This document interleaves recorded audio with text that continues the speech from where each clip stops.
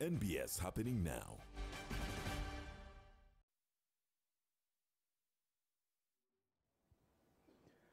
Father in heaven, we thank you for the opportunity to be custodians of this world.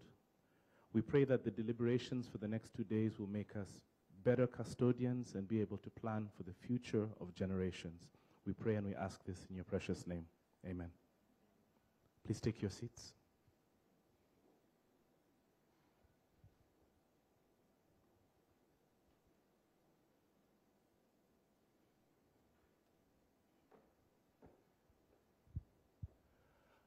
Good morning, ladies and gentlemen. Good morning, ladies and gentlemen. Honorable Minister, distinguished guests, ladies and gentlemen, my name is Dr. Ronnie Mechegwang. I'll be your master of ceremony for the next 2 days. My background is veterinary medicine, so unless you bark like a dog, I will not be able to assist you if you fall sick. But one of the things as veterinarians we're passionate about is wildlife conservation and ensuring that the environment that our animals grow in actually is sustainably managed. Honorable Minister, before you came, I had a chance to engage with the audience and understand what are the different things that they want to walk away from this 2-day carbon markets forum. And it would be unfair of me to start this off without actually doing something very special, Honorable Minister. Each and every single person you see here has come from different places, but I've realized one of the most important things you can do is to collaborate. So how do you, for 2 days, work together with people whom you don't know? So what I'm going to do is I'm going to do something special. I'm going to request that where you're seated, more times than not, you're sitting with somebody whom you know, you traveled with, or maybe you've already become gravitated close to. I'd like you to tap the person in front of you and ask them, so, hi, welcome, what's your name, where are you from? And the person behind you. So what this will do is that it's going to create a new network. So within 2 minutes, please do not tap the Honorable Minister. She's protected. But please, Dee, please give me some music. I want people to meet people. Find out who they are. Find out why they're here. Ron, that's not fair. You know her already. That's not fair. Please, Ron, get the brief. Create new relationships.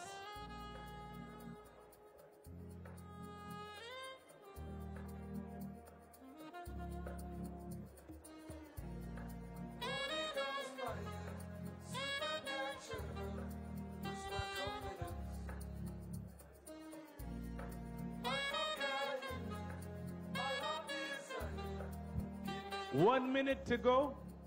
1 minute to create those relationships.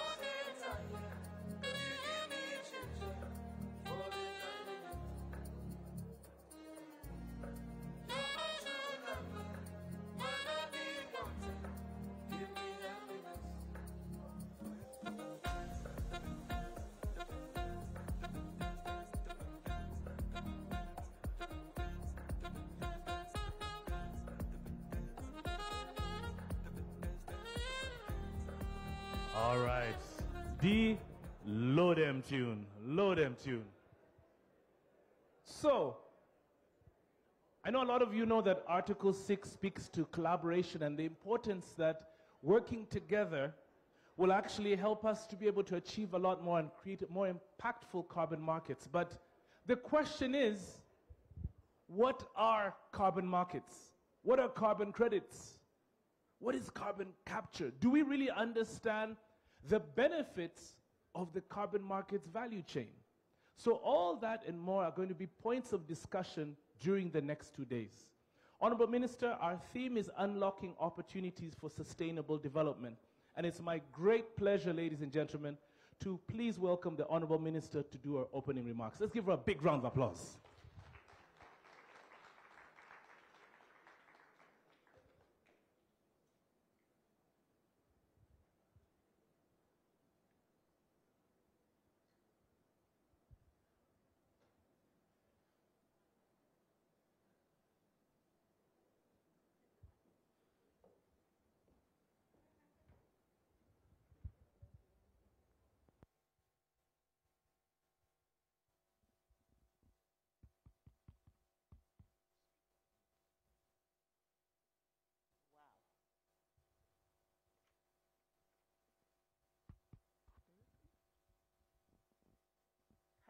Testing.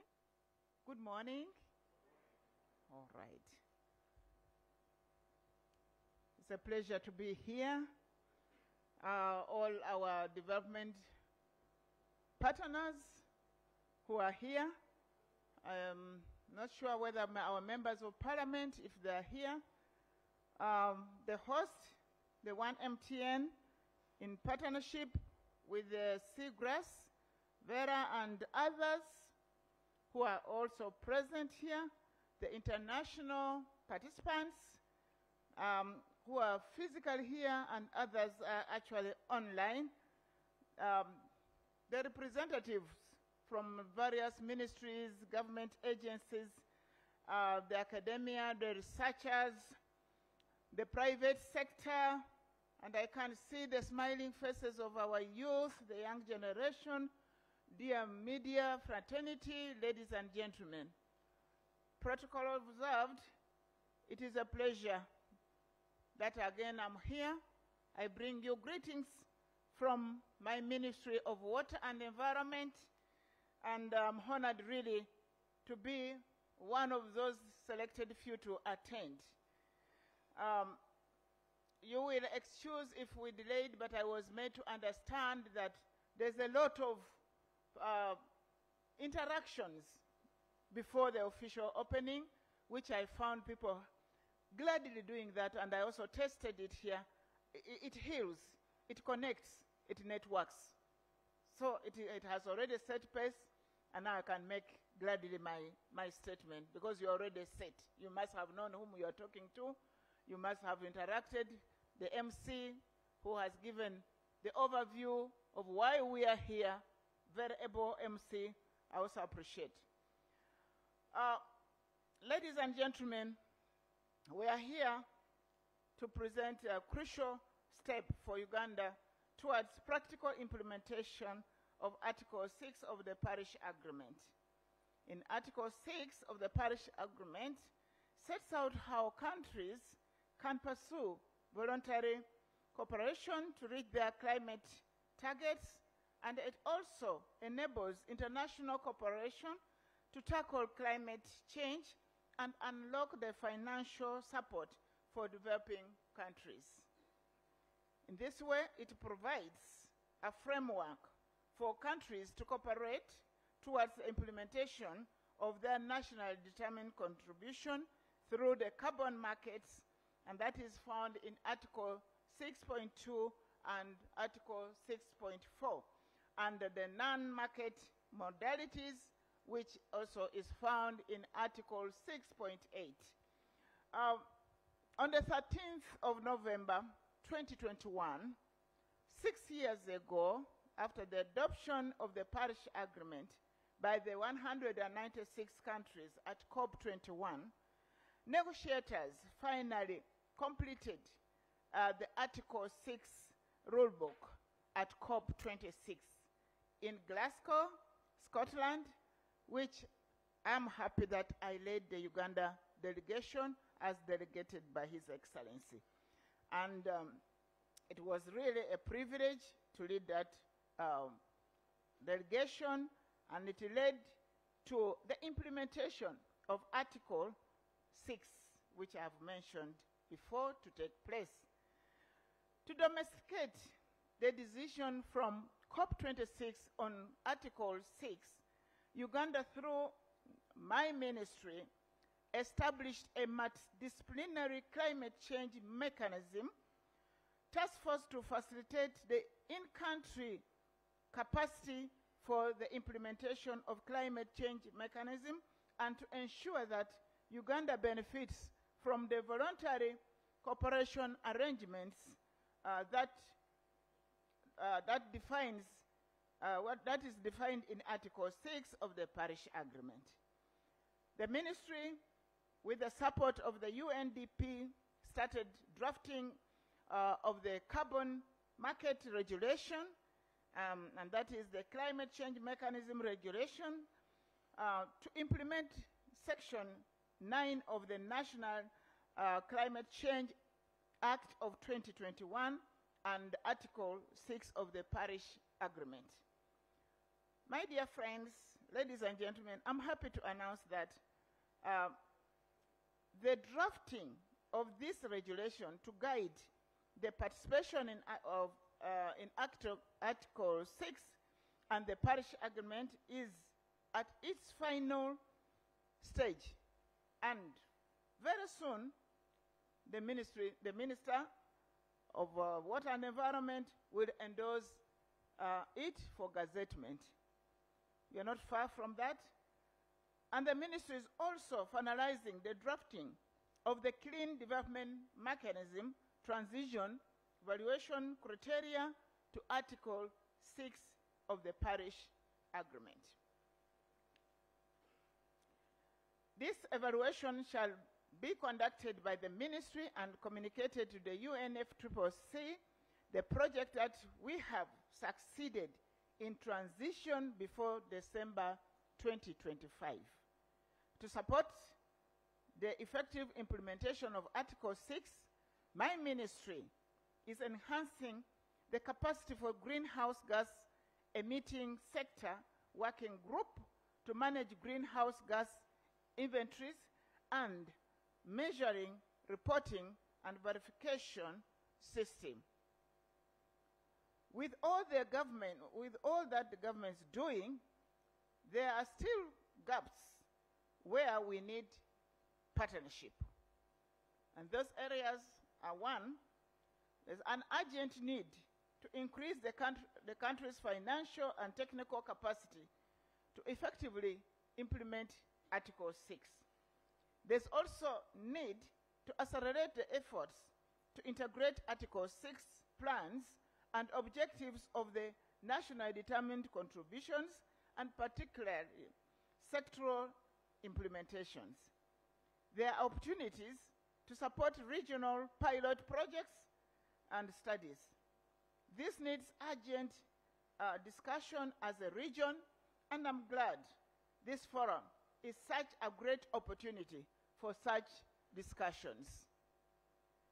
As I conclude, I would like to inform you that the government of Uganda, and in particular the Ministry of Water and Environment, is committed to supporting individuals, corporate entities, and the community to address climate change actions towards achieving net zero and resilient communities to the impacts of climate change.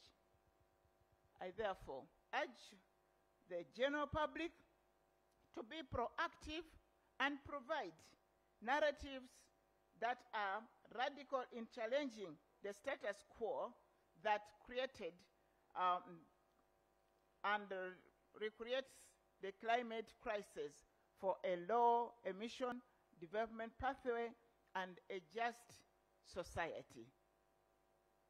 I've just been in one of the meetings that we are launching the regulation of quality air in this country. These are such efforts we are also including.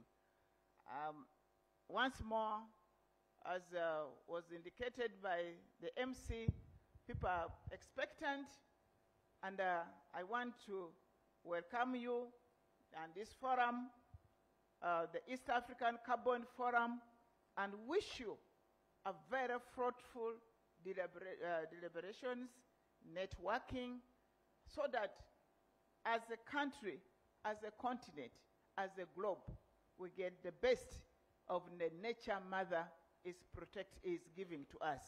But meanwhile, let's not forget that before we get the milk, we must protect the animal. So we must conserve our environment in order for us to reap what has brought us to here through the carbon credit. With this, I gladly and happily, on behalf of the government of Uganda, to declare this forum open for God and my country. Ladies and gentlemen, Honorable Beatrice Anywara Atin, Minister of State for Environment. Let's give a round of applause as she takes her seat.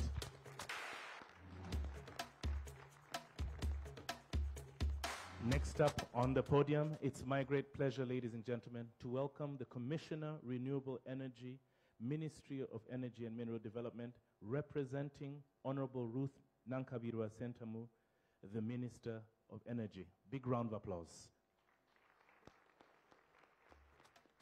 I present to you Dr. Brian Isabiri.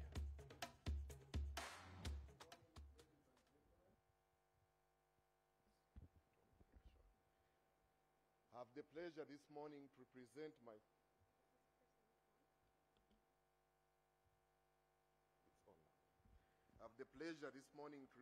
my Honorable Minister of Energy and Mineral Development, who is not able to join us here today because she's out of the country on other equally important matters. The Honorable Minister would have loved to be here to deliver this keynote address on Uganda's preparedness for climate finance and urgence to expand clean energy access. The Honorable Minister of State for Environment with us here today, dignitaries and development partners with us here, representatives from the private sector, ladies and gentlemen. It is a pleasure to welcome all of you to the East African Carbon Markets Forum, a premier event bringing together key stakeholders in this region's carbon markets. Ladies and gentlemen, as the Honorable Minister of State noted, we need to manage climate change.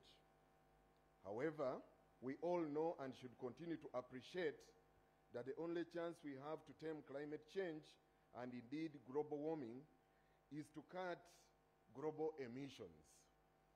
And to do that, while fostering innovation and growth, we need to put a price on carbon.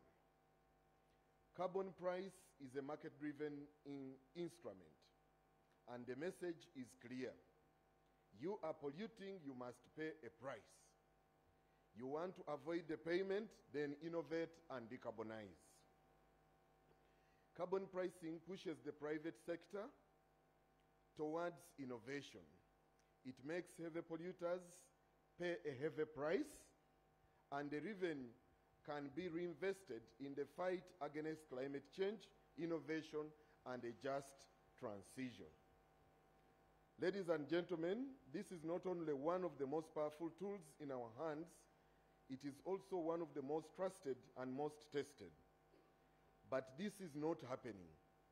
And the reason is that we have a number of barriers that are hampering climate innovation and blocking large-scale flows of private climate finance to capitalize on these investment opportunities, particularly in development countries like Uganda. These barriers exist at all stages of climate innovation, from incubation to early stage growth, and then during the phase of commercialization and technology deployment. And amongst these barriers, we have policy and regulatory risk, as well as technical and above all financial barriers, particularly the lack of access to affordable and long-term project financing.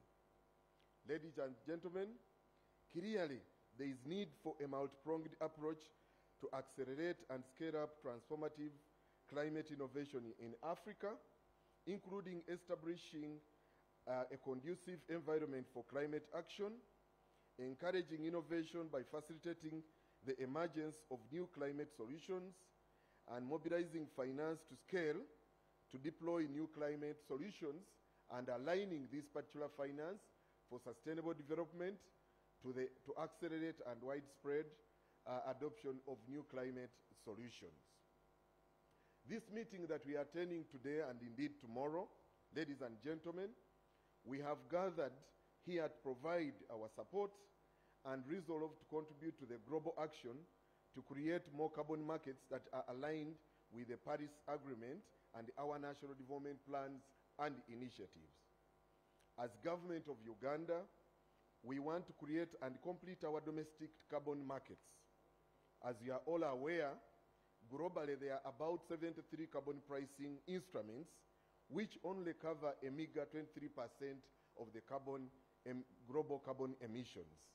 And this is unacceptable and must increase if we are to allow for a faster reduction of emissions, create a level playing field for international trade, and raise more revenue for global climate action. We need ambitious carbon markets. Carbon pricing must remove carbon. With increased awareness about carbon pricing, we need to see declining emissions as the economy grows. We need to see increased revenues, which can be channeled to climate action, innovation, and community development. As a country and indeed as a people, we need the private capital to flow into voluntary carbon credits and markets. And to achieve this, the government of Uganda is establishing mechanisms to ensure that investors are sure that voluntary carbon initiatives are effective projects. Through the climate finance unit, government is establishing common standards for projects that reduce emissions. We also need private money to flow into projects that enhance and incentivize conservation of biodiversity.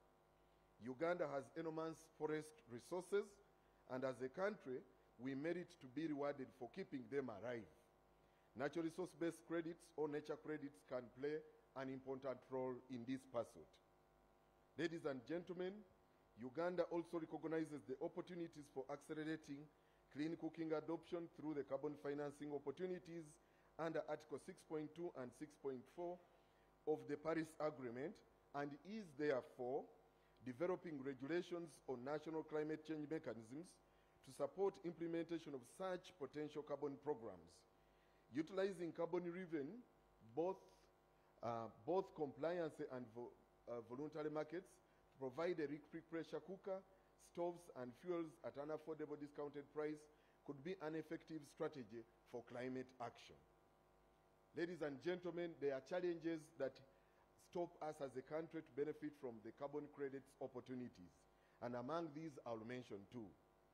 The carbon markets ecosystem in Uganda, just like elsewhere in the global south, is hugely fragmented, with largely uncoordinated movements of all chain stakeholders. Given the huge market potential, the number of project developers is limited. They are mostly small scale and offer minimal opportunity diversification. You will be surprised to note that 97% of our carbon credits are issued from forests and land use, renewable energy, and household devices. Uganda, unlike her neighbors Kenya, Egypt, and South Africa, currently has no local validation stock verification body. There is no country-based exchange or market places, which we will have and continue to work on. There is limited capacity in ensuring standardization, integrity, and transparency. Without clear standards for carbon credits, it can be difficult for companies to know whether they are truly reducing their emissions. There are weak guidance and regulation options, which we continue to work on as a country, that would then support voluntary carbon markets. As such, there is low perception of integrity in the market, as would be expected in a robust and resilient carbon ecosystem. The current initiatives under Article 6, a rule book of the Paris Agreement, is hoped as a way to effective international carbon markets to operate and prosper. Increasing market credibility will likely increase the efficiency and efficacy of the markets, their participants, and in achieving their climate goals. Ladies and gentlemen, as our mandate of the Minister of Energy and Mineral Development, I would like to mention a few examples of our contribution to the carbon market. The Ministry's priority actions under the updated NBS are to improve access and utilization of electricity from sustainable sources, promote the use of renewable energy sources and energy-efficient technologies, increase access to clean cooking technologies, and rehabilitate and make climate-proof our infrastructure. The Minister of Energy is leading efforts in responding to the transition to an increasingly multifaceted energy sector with a new forward-looking energy policy to guide its operations and to be mainstreamed with the other ministries, departments, and agencies' policies and goals. Our revised energy policy of 2023 recognizes the need to support universal access to reliable and affordable energy services while promoting the low-carbon transition in Uganda. The ministry developed an integrated energy transition plan for the country, which will leverage a market-based approach to harness resources in the short to medium term, but accelerate the transition from fossil fuels to clean energy. The ministry has received support in updating the standardized baselines for calculating emission reductions from carbon projects in the energy sector. These include the standardized baselines on charcoal production and consumption in households and SMEs and household and institutional cook stoves. This, we hope, will reduce the cost and time spent in designing carbon projects for the private sector. As I conclude, ladies and gentlemen, this 2 days workshop should provide us an excellent platform to advance conversations in the carbon finance trajectory. Hopefully, this event can provide a catalytic ignition for cooperation and set a robust benchmark for carbon credit markets in this country. That will require diplomacy to bring more companies and investors on board. We will need frank and open discussions on the kinds of carbon markets that Uganda can pursue. Consistency will be key to make sure that all efforts contribute to the fight against climate change. And finally, I want to thank once again the organizers for this workshop for inviting all of us here to join voices to bring all expertise to the table to give carbon pricing and indeed the carbon markets in Uganda the push they all deserve for God and my country. Thank you very much, Dr. Brian Isavide, Commissioner, Renewable Energy. Give him a round of applause. Thank you very much. So thank you very much, Commissioner. Thank you very much, Honorable Minister. We've set the tone for the discussion. And when you're going to discuss, well, you need to be able to hear from the leaders in the market. So in the next segment, we have a panel discussion which we are going to constitute. I'd like to just bring to the attention of the August House that if you're feeling a little bit thirsty, there's water in the corner there and at the back. Feel free to grab yourself some.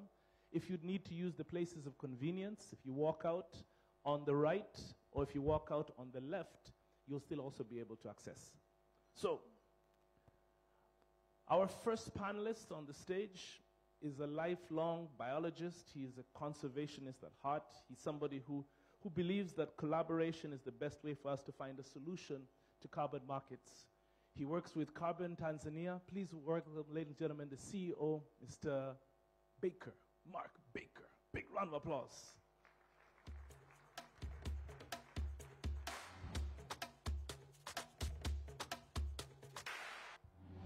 Thank you very much. Our next individual is an environmental passionist. He's somebody who has been at the forefront of carbon markets in Kenya. He happens to be the inaugural chair of carbon markets of the Association of Kenya. Please welcome Malon Wallo. Big round of applause.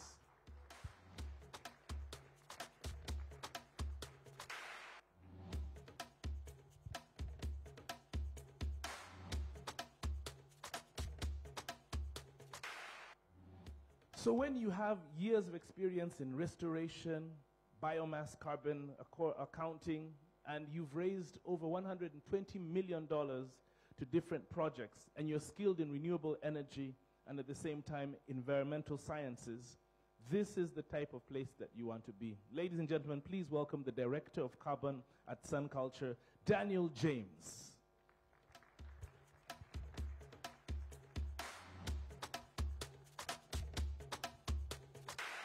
And our moderator for the session, she is a distinguished climate lawyer. She is one of the Forbes 30 Under 30 awardees, a key player in the voluntary carbon market. She believes that sustainability is the way to go when it comes to carbon markets. Ladies and gentlemen, please welcome co-founder and chief climate officer at 1 Million Ton Nation, the one and only Annette Garoza.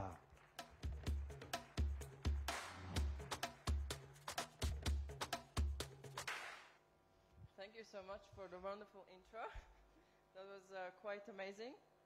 And before we start, I would love to say welcome to Uganda.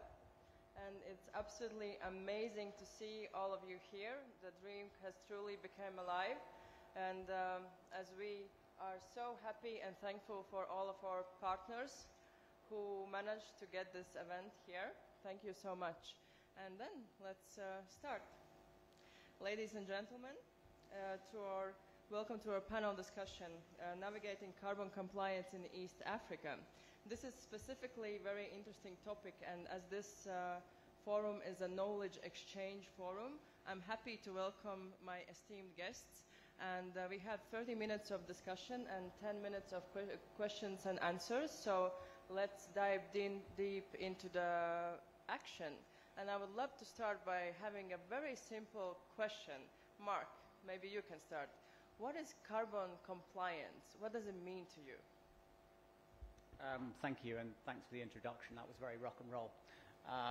So for Carbon Tanzania, we've been in this sector for 15 years. That probably makes me a veteran amongst many of the people here. And we develop and operationalize RED projects. And we work over about 22,000 square kilometers in Tanzania. So compliance for us starts on the ground. Natural resource law, land law, acts around wildlife, and acts around forestry. That's where compliance begins, because this sector, especially the nature-based sector, is around people, it's around ownership, and it's around transparency. That's what creates the high integrity. When we move up from there, we have finance laws. We transfer a lot of finance to communities, so taxation, laws around the movement of money, how that money is transferred. Compliance is really important in terms of making the finance visible within the government's own system, including taxation, of course. And then we can take a step up to the carbon regulations that are now in place in Tanzania, which are key, again, and we've been involved in developing the carbon trade regulations in Tanzania. And that's about protecting the community members. It's about ensuring that finance is going where it needs to go. Thank you so much, Mark. So next to the Marlon, what is your carbon compliance definition? Thank you, Annette, and thank you for having us. Uganda is actually quite beautiful. I think compliance is mostly about legislation, and I'd say having the whole carbon and climate change address regulated, and mostly not just regulated by words, not only by action, but enshrined into law, and have everything on binding legislation. We need some of this information locked in the Constitution, so we have a lot of compliance. So this is about talking about capping emission from manufacturers. This means incentivizing those who are reducing emissions, and basically a reward and punishment system of those who do right and those who do wrong, respectively. Great, thank you. That was a wonderful answer. Daniel, next to you. Yes, indeed. I want to thank everybody who has been part of organizing this forum. It's amazing conversation. Thank you to 1MTN. It's a lot of effort. Just to talk a little bit about what carbon compliance means to me. We're looking at compliance specifically as adherence to the core carbon principles, and being able to confidently demonstrate that your core carbon principles are in line with national regulatory framework and international best practices. So this is, if I try to unpack a little bit what the core carbon principles might look like, all of us are probably aware about this in the room, that a mitigation activity is compliant to social safeguards, and that we're able to confidently demonstrate our governance framework, adding on to what Max said, via transparency and bringing on an integrity aspect to it. Most importantly is that we can report confidently and verify our emissions reductions.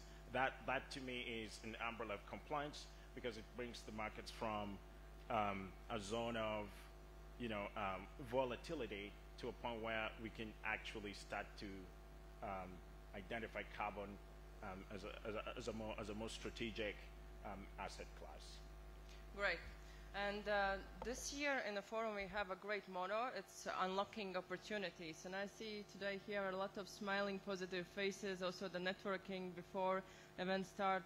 We heard a lot of chatting and upcoming project discussions. So I would love actually to ask you a question, Mark. Where do you see opportunities in the region? Well, I think everybody in this room understands that they're endless. And I think it is really important to configure, to define the conversation around climate change mitigation as one of opportunity. I think that's really important. I am an optimist by heart, but really in this part of the world, again, for me, especially in the nature-based space, there is huge opportunity. We are at the beginning of this journey. I think in 20 years' time, we'll look back and those that are not involved and who should be will feel like they've missed out. I think we're going to see an enormous transition into large-scale financing of landscapes, into the transition of energy, and that's what we need it to be, to be able to meet the targets. And let's be honest, we are way off target.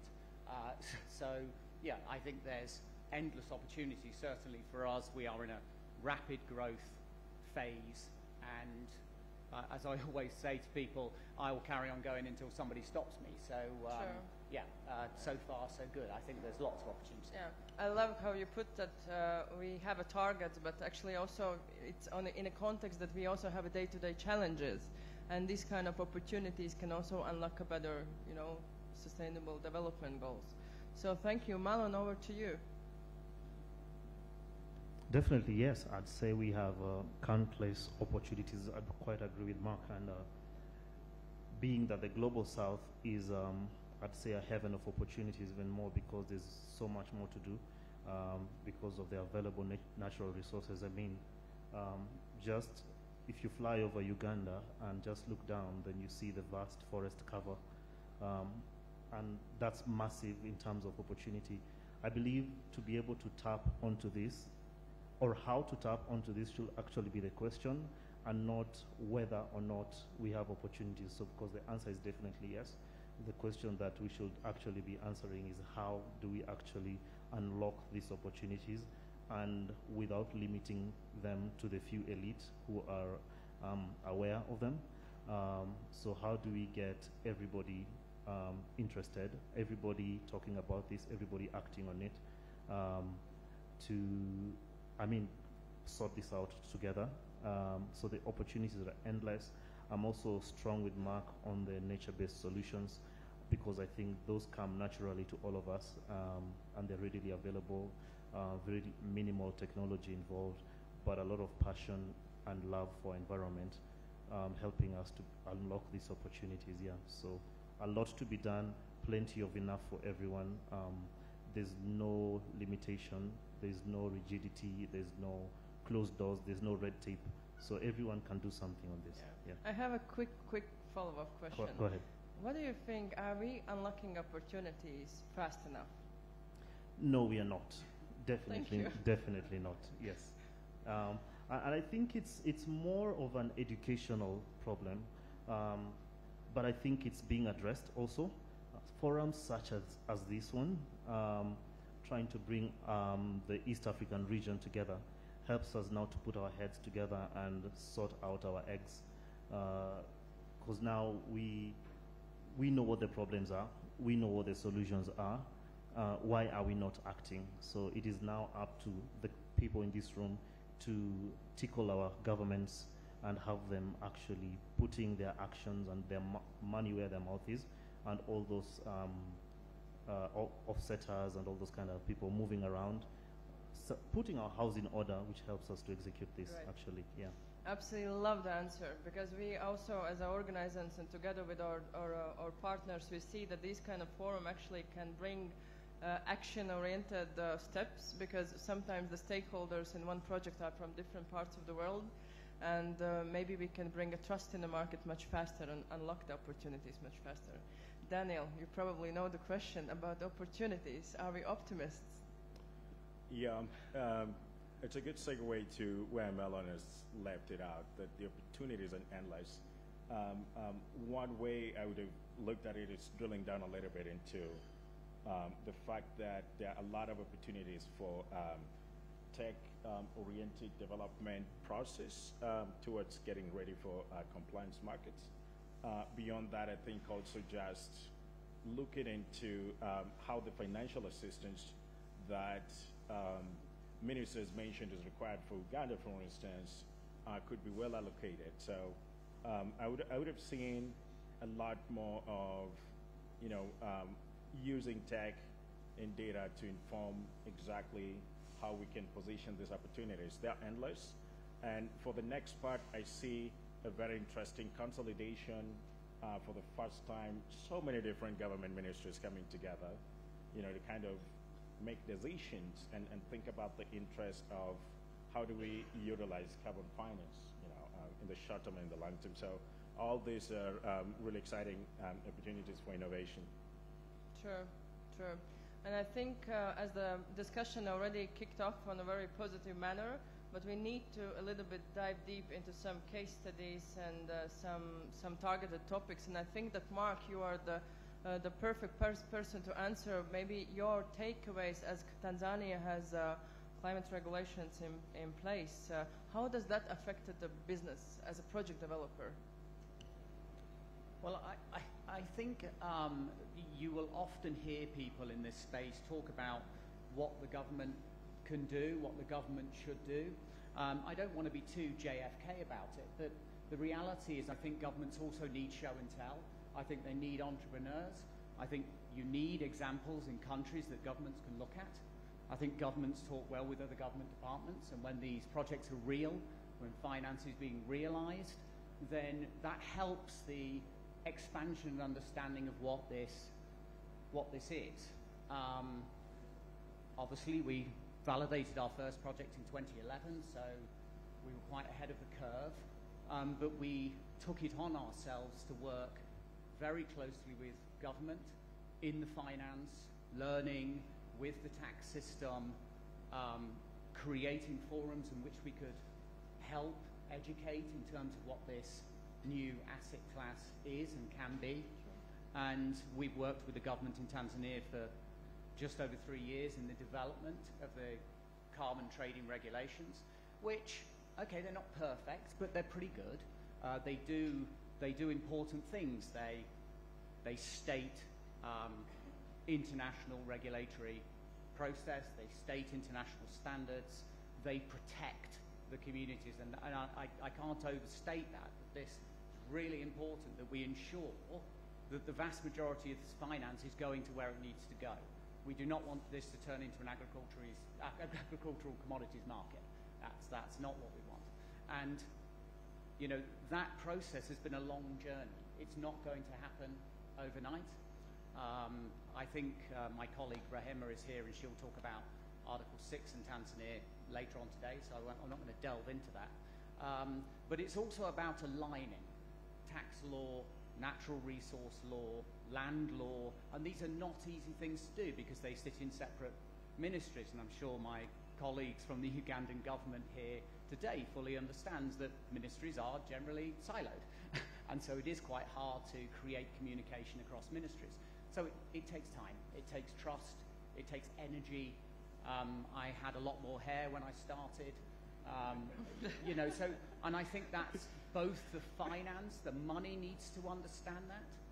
I think people need to understand it in the country, that if you are looking to finance carbon projects, you can't be sitting there saying, well, we're not going to move money until this happens, because then it's not going to happen in any meaningful way. We need to move.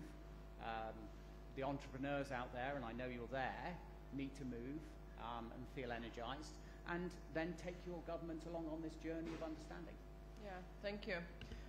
The next question will be more about market mechanisms. Malon, as a chairman of Kenya Carbon Markets Association, I would love to understand how do you see how the mechanisms as carbon trading has affected or is promoting carbon compliance? It's a really good question, actually. So carbon compliance is quite crucial in two aspects. So we need a bit of some sort of regulation, because if you're complying, you have to comply to something.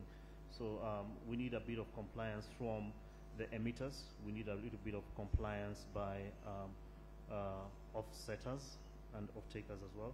So project developers, so as well, some sort of compliance on that. But let's talk about how do we now use the market as a motivator for compliance. We have all these immense opportunities where a lot of industries can be formed, can be created.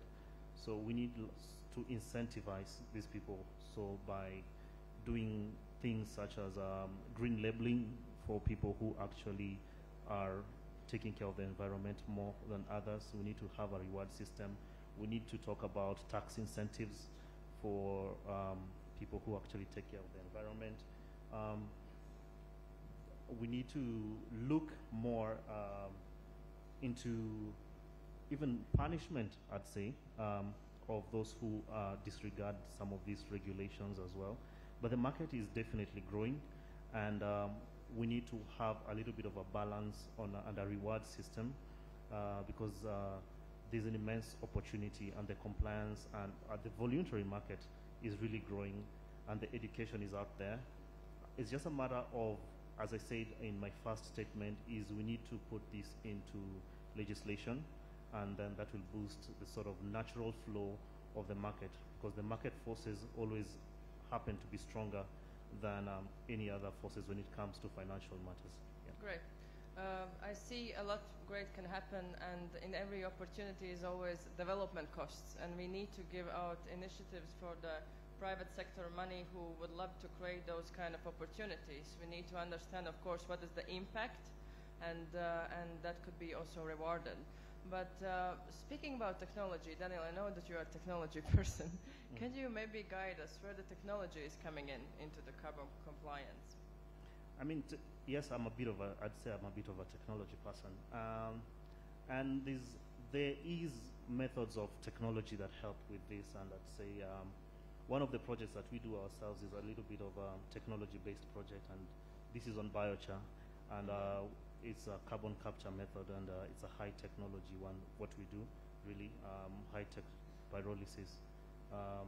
So those are some of the technology aspects that we can employ into kind of this, and again, it takes a lot of high-tech engineering, a lot of education that goes on. So I know Daniel works on sun culture. There's a lot of technology that goes around that. So technology can be employed widely in solving some of these problems, and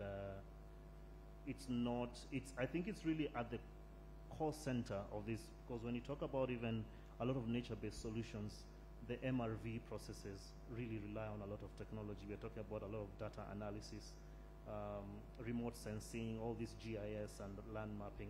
All that is a lot of reliance on technology that makes it really efficient to be able to measure the efforts that we're making. Yeah. Yeah, thank you.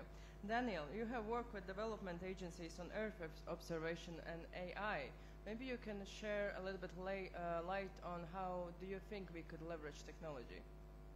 Thank you, Annette. Just to build on to what Marlon has said, I see technology being an enabler to this all carbon compliance framework, specifically looking at how we are approaching markets. We need to integrate a lot more valuation methods of knowing exactly what's our asset base. It has been simplified very much with cutting-edge technologies, and this helps to really drill down into specific natural resources and perhaps really know exactly if I'm going to negotiation table, for instance, with a receiving country as a host country like Uganda, do I know the value of the resource base that I own? So I think this is really becoming a critical conversation. I've seen as well technology really being able to demonstrate that we're compliant. If you remember my initial definition of compliance is really towards being able to confidently demonstrate that you are compliant with the core carbon principle. The additional is your mitigation activity permanent. I think tech is taking a very good center stage in demonstrating most of these. So satellite data augmented with machine learning models advanced to places where we can see the precision accuracies that are being reported to help us really to account on our resource base, looking into natural resources, and specifically carbon is becoming more centralized and common. So I think this is kind of rounding up the way we would have seen tech really getting into the space of the carbon compliance. Yeah, thank you so much. I think we have a final question, and this question goes to Mark, because we have been talking about opportunities. We have been talking about the community impact. How do you see community involvement into the carbon projects? How does that help for the carbon compliance? Does it help? Is it impactful? Essential. The climate change mitigation adaptation is a people problem, and people will solve it. I mean, certainly in the nature-based space, and I think I would say essentially across Tanzania, even in energy, the individual and people and opportunity and jobs, all of these things are critical. What we're looking at is essentially landscapes where people have very few choices in terms of how to monetize the environment. You either farm it, and often you're stuck then in a poverty circle of poor quality farming on poor soils. You cut it down and convert it to an energy source, or you leave it alone and somebody else does that. This creates an opportunity to monetize and significant amounts of money. And that allows people to diversify. And so if we look at our YIDA project, where we've done a lot of social impact monitoring and understanding, what people talk about when they talk about the result is that they talk about land security. They talk about the fact that education is completely taken care of. Hundreds of young boys and girls at university. They talk about healthcare and provision of that. But they also talk about governance and how this finance has strengthened their own governments, their own governance structures, and recognition amongst the districts. So I think the outcomes of community engagement in the nature-based space through carbon finance, through climate finance, is massive. The impact is transformative, because it is always been the missing piece in conservation. That's why I got into this. Beekeeping projects are never going to cut it. We need to significantly value nature, and I think climate finance provides the opportunity, the first opportunity we've had to really value nature. Thank you so much. I think you put it absolutely perfectly. And my best takeaway would be that hopefully we can also account for these impacts, because we need to understand each project what is the value what we are bringing into the market. But ladies and gentlemen, I think we had a wonderful discussion. I would love to open up the floor for some questions, if there are some.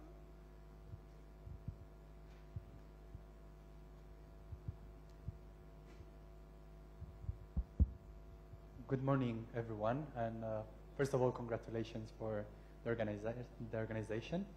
My name is Pepe Grego. I represent RIP. RIP is an NGO with over 20 years experience in developing renewable energy projects in Africa. We have provided grants to hundreds of companies, including SunCulture. The first grant to SunCulture was actually in 2016, and the last one was just a couple of months ago. With the BGFA program. So we understand very well the technology, the impact to the community, but I think there is a missing point that I would like to understand more from Daniel and from Mark, which are the buyers of the credits. We would like to understand a little bit better what is your relationship with the buyers of the credits, Do you sell the credits fully on the market, on the marketplace, or you already have buyers even before starting the project development and implementation? How does this relationship play? And I think this will be very interesting for the hundreds of companies that are out there already generating impact, but they're still lacking that capability of accessing the market. Thank you very much. So who's first, Daniel or Mark? I'll go Daniel. first. All right. So I think what you've touched on is a very important topic, looking not only from the compliance market side, but also in the VCM, which is how do we go to market? It's very fragmented, and I think comes from different project designs.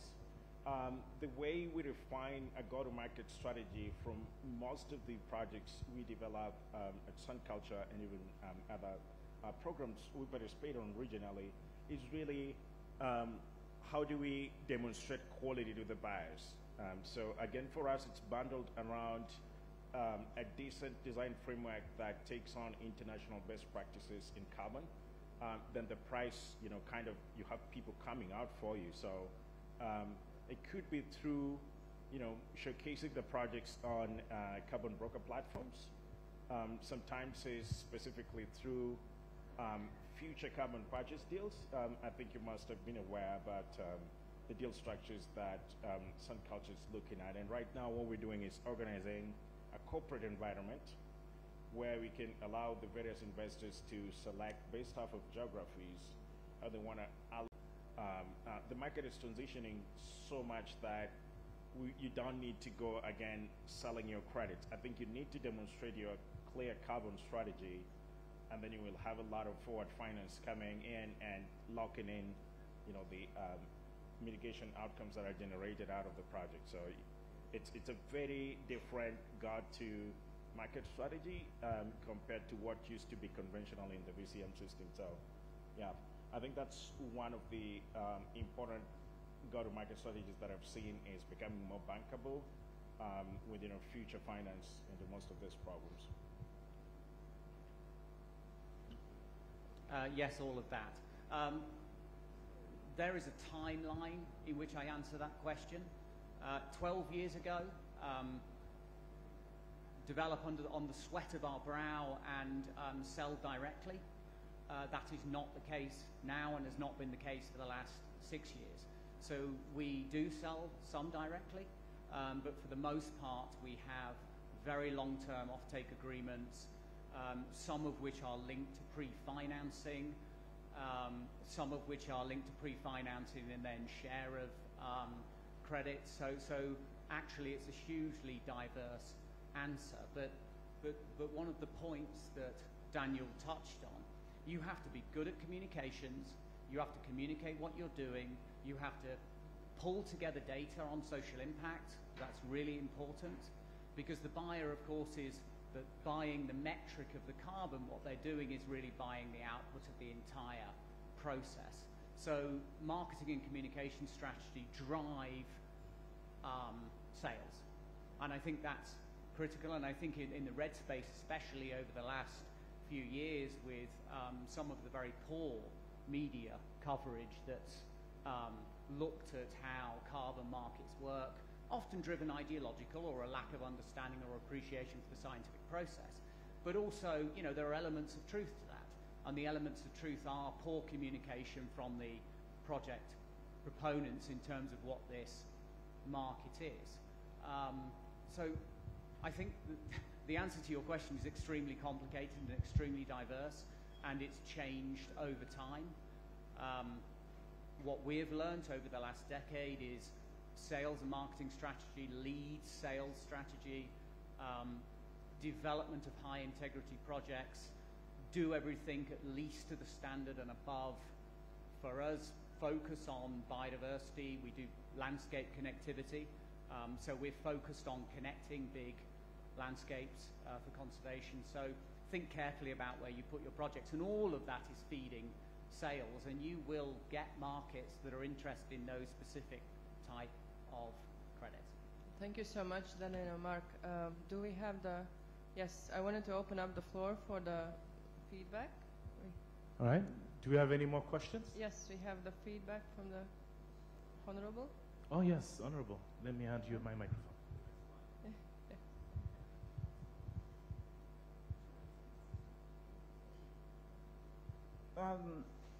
Once more, I thank you for this opportunity. I thank the panelists who are there and what they are presenting.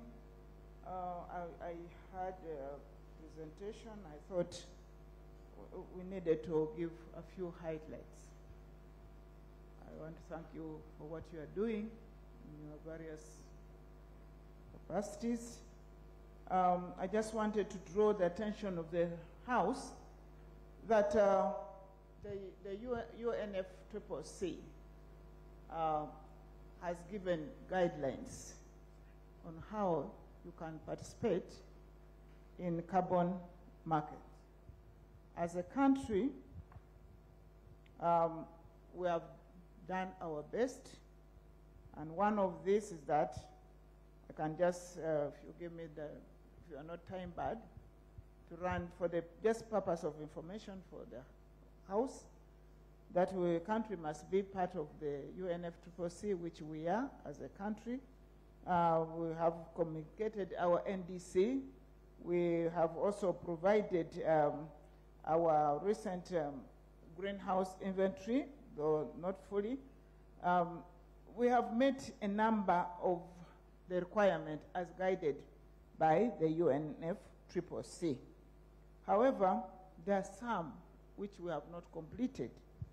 We have policies, regulations, as you are aware. We have a Climate Change Act. We have just told you that the regulation on the carbon market is in the offering. So we are still doing that. But we also still, as a country, we have not finished with the strategies for monitoring environmental and social safeguards, which we must put in place.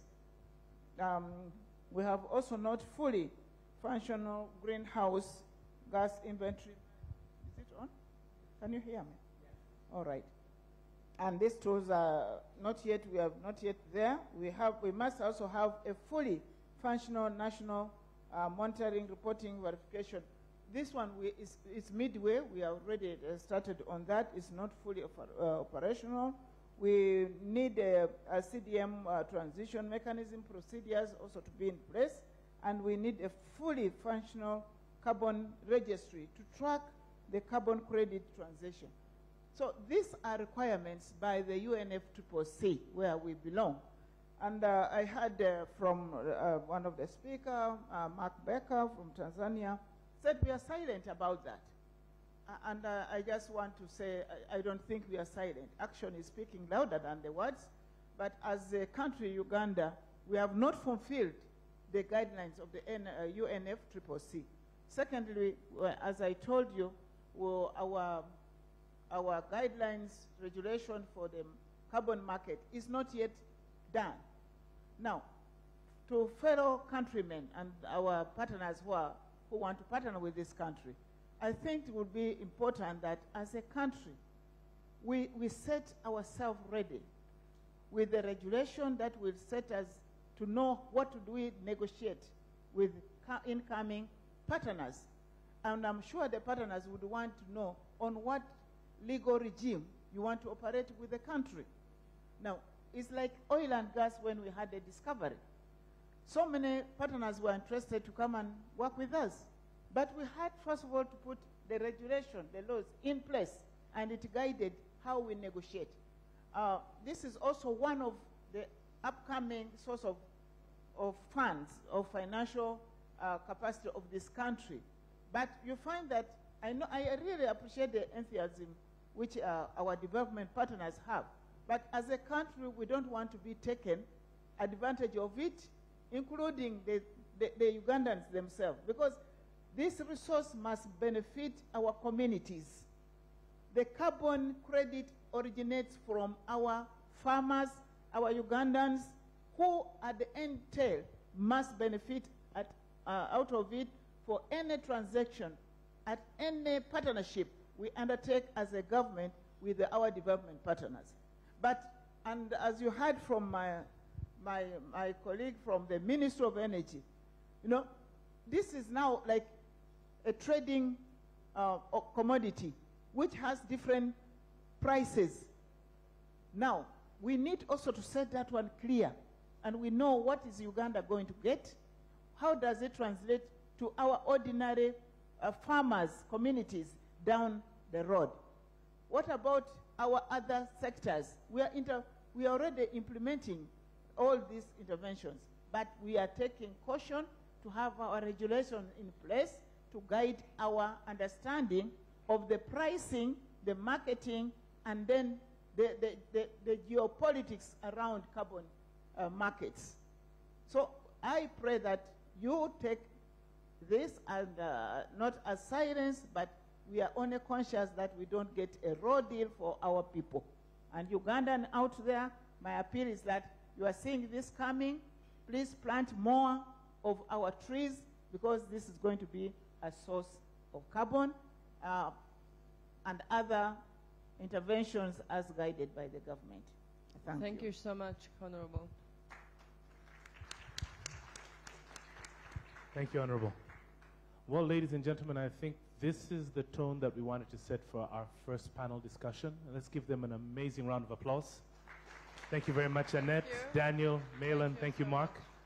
So I think it's time now for you to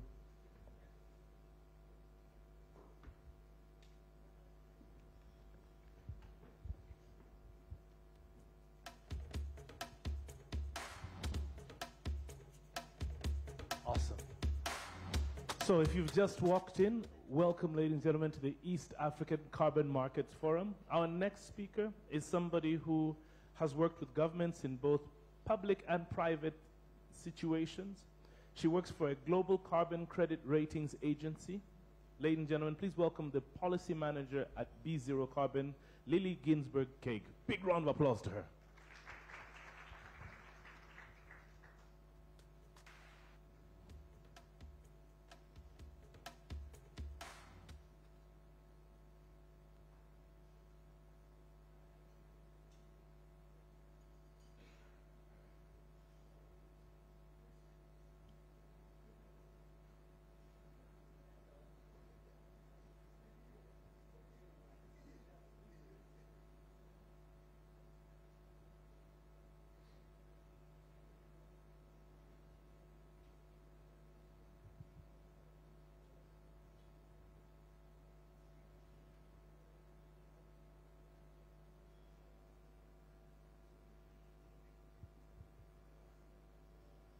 Hi everyone. I did have a presentation today, but unfortunately the computer's currently frozen, so I will excuse me if some things are not mentioned in the speech. But I first want to say thank you so much to the East Africa Carbon Markets Forum and to Annette Garoza for inviting me to speak today. I'm very excited to be here. I'm Lily Ginsberg-Kaig, the Policy Manager at B0 Carbon, the Global Carbon Credits Ratings Agency. B0 equips organizations with the knowledge and tools they need to better understand carbon quality at any stage of the project life cycle in any sector. We work to ensure increased transparency and integrity in carbon markets. Firstly, a bit about me. I have a background in climate and environmental policy. Previously, I worked for the UK government, advising on environmental policy before moving into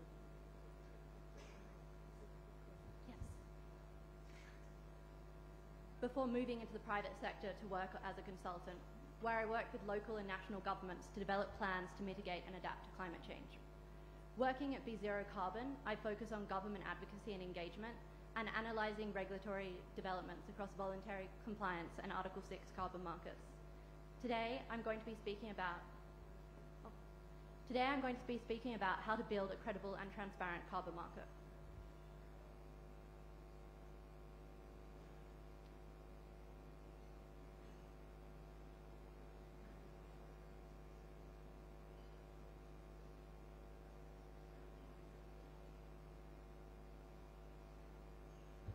And sorry if any of the text doesn't make sense. I think in sending it through, it's for some reason changed it slightly.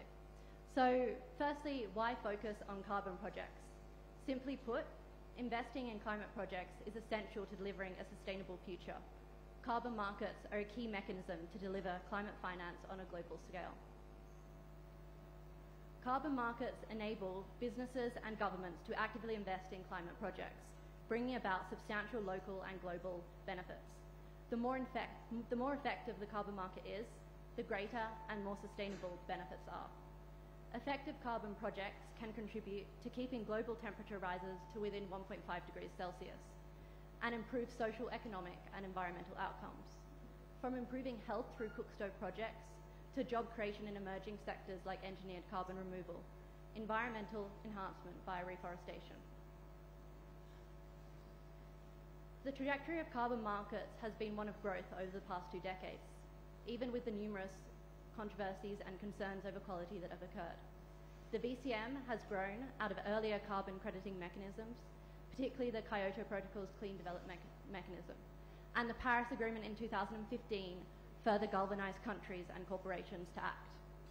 Since the early 2000s, issuance has grown to 300 million tonnes and retirements of 600 million tonnes annually. Market analysts are now optimistic, predicting substantial growth in the voluntary carbon market, driven by factors like enhanced biocompetence, compliance schemes like CORSIA, Article 6 negotiations, and the integration of compliance in voluntary markets. However, to realise this growth, it's imperative that the market addresses existing challenges, such as concerns over quality, establishing strong price mechanisms, and ensuring transparent and robust MRV systems. The future growth of carbon market hinges on building a market that is characterised by credibility and transparency.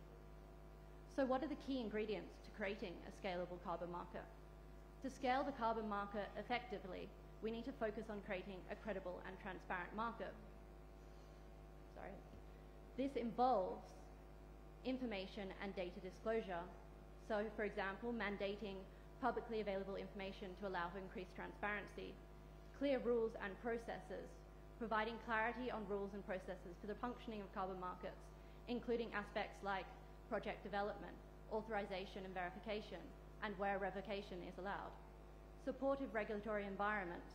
We need policies to accelerate the market, protect communities, project developers and investors, and ensure Indigenous community rights and the environment are considered. We also need to create a stable market environment that is attractive to both public and private investment. A strong price mechanism is needed.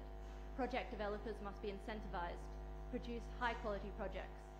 Innovations such as carbon credit ratings can help ensure the quality of the carbon credit is reflected in the price. International alignment across all these policy initiatives is also key. Ensuring interoperability internationally is essential to creating a global carbon market. So what has the market already been doing? The market has already been doing several different innovations. For example, we are witnessing proactive steps towards rebuilding trust, such as shifts in corporate strategies to avoid greenwashing claims by following pathways set out by the VCMI, the Oxford Offsetting Principles, and other guidance. Greater alignment across the demand-side guidance, as seen at COP28, with an end-to-end integrity framework announced by the ICVCM, VCMI and SBTI. Initially, there was concern about how all of these initiatives would fit together, so it's great to see a positive step forward. Lastly, we're also seeing private sector innovations like insurance and ratings for carbon credit projects. These steps have been integral to building credibility across the carbon market. However, another key aspect is policy and regulation. Governments are increasingly involved in carbon markets, creating new standards, developing and investing in projects. This policy background is dynamic and evolving rapidly. We've seen the introduction of demand and supply side regulation, the utilization of carbon credits in compliance markets, and the operationalization of Article 6.2 of the Paris Agreement. The incorporation of carbon credits into compliance schemes, for example, Singapore's carbon tax, allowing 5% of the obligation to be met with high integrity international carbon credits, is a great step in the right direction. The market has been getting more attention from the traditional regulatory bodies, more commonly seen in financial markets. In the US, the CFTC held consultations around climate risk, including around carbon markets. The SEC proposed rules around carbon purchase disclosure, and the EU have provided more clarity on green and carbon neutral claims, However, this is still being determined and explored. Supply-side countries are introducing carbon market frameworks and providing clarity on aspects such as taxes and benefit sharing. For most market participants, regulation is a really positive thing because, again, this sets the guidelines for what you can and can't do. We are also seeing progress on Article 6, with over 80 bilateral agreements announced under Article 6.2 and the first correspondingly adjusted credits appearing in the market. A supportive policy environment is key to build confidence in the market and enhance credibility and transparency. Policy acts as the basis for which we can build a robust and scalable market. So what's happening in East Africa? East Africa is a key player in the evolving market. Carbon markets serve as a key source of climate finance in East Africa. We are seeing countries begin to develop bespoke policies and initiatives to galvanize the market. And we're also seeing increased rates of issuances across Africa. So in East Africa, Kenya is number 1 in the amount of credit issuances, and Uganda is number 2. East Africa has already been developing supportive policy and regulatory plans to support the establishment and acceleration of carbon markets. Uganda, in particular, is actively developing its carbon market through robust policy initiatives and regulatory frameworks. The Ugandan government has made significant strides by incorporating carbon market strategies into its national climate change policy, and it's reassuring to hear that their carbon markets regulation should also be coming out soon. We've seen how Uganda's climate finance unit intends to develop national policy and regulations to further build up Uganda's carbon market capacities.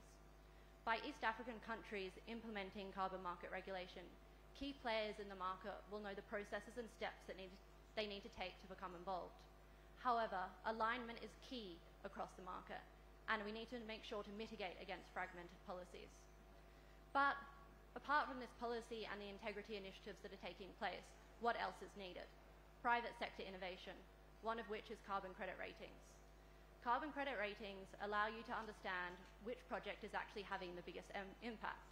While policy is essential to set up the structure and processes for the market, it does not assess how effective a project is. This is where project-level assessments and carbon credit ratings play a role. Ratings can help people understand project differences between and within a sector.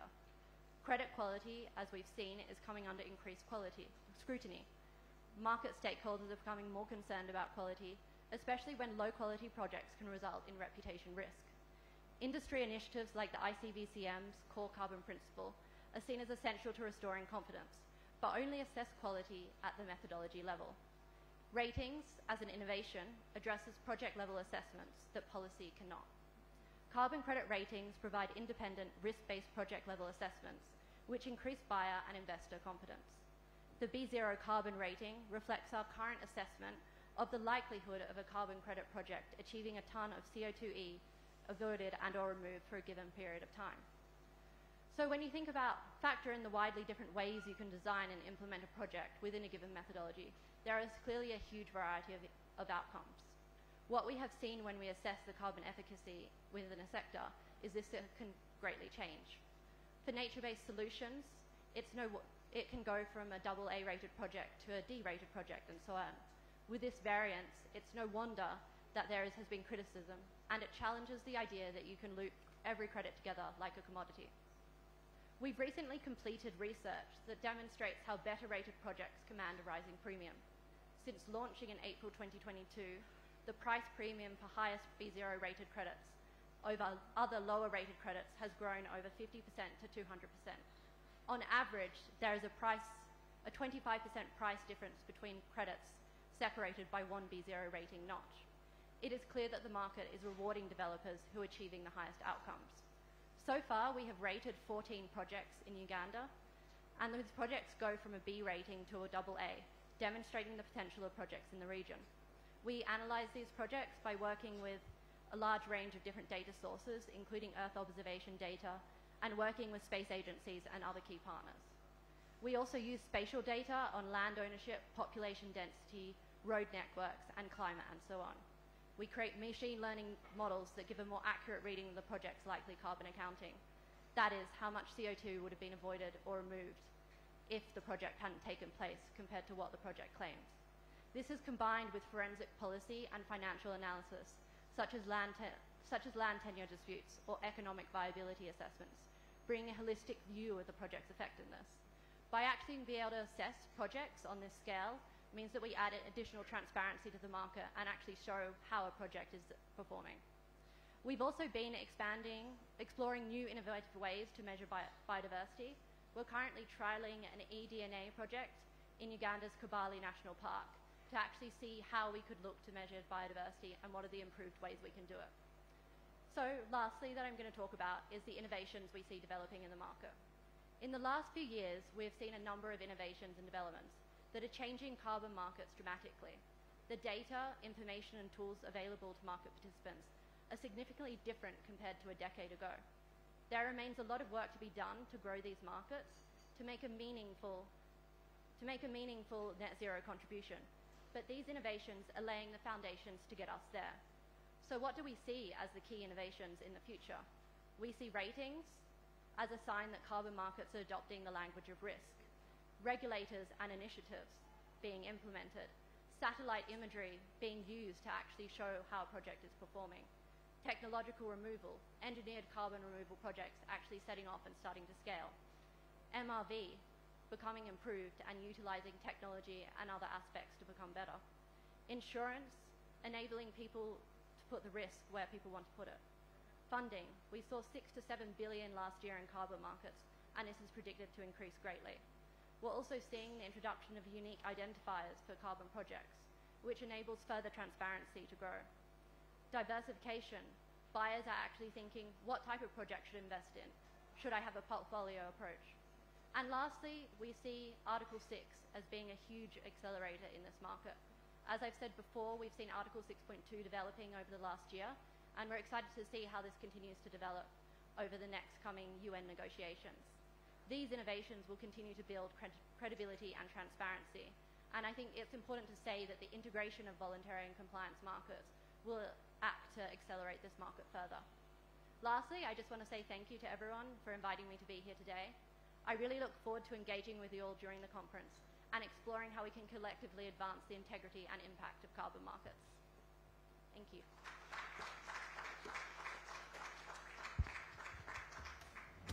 Ladies and gentlemen, let's give her a big round of applause. Lily Ginsberg Cake. Our next speaker, ladies and gentlemen, on the stage is dedicated to combating climate change, and her efforts have been far-reaching and wide. Her keen focus is on addressing factors contributing to climate change, effects like floods and landslides. Ladies and gentlemen, please welcome the Commissioner for Climate Change at the Ministry of Water and Environment, Margaret Atieno Mwebesa. Big round of applause.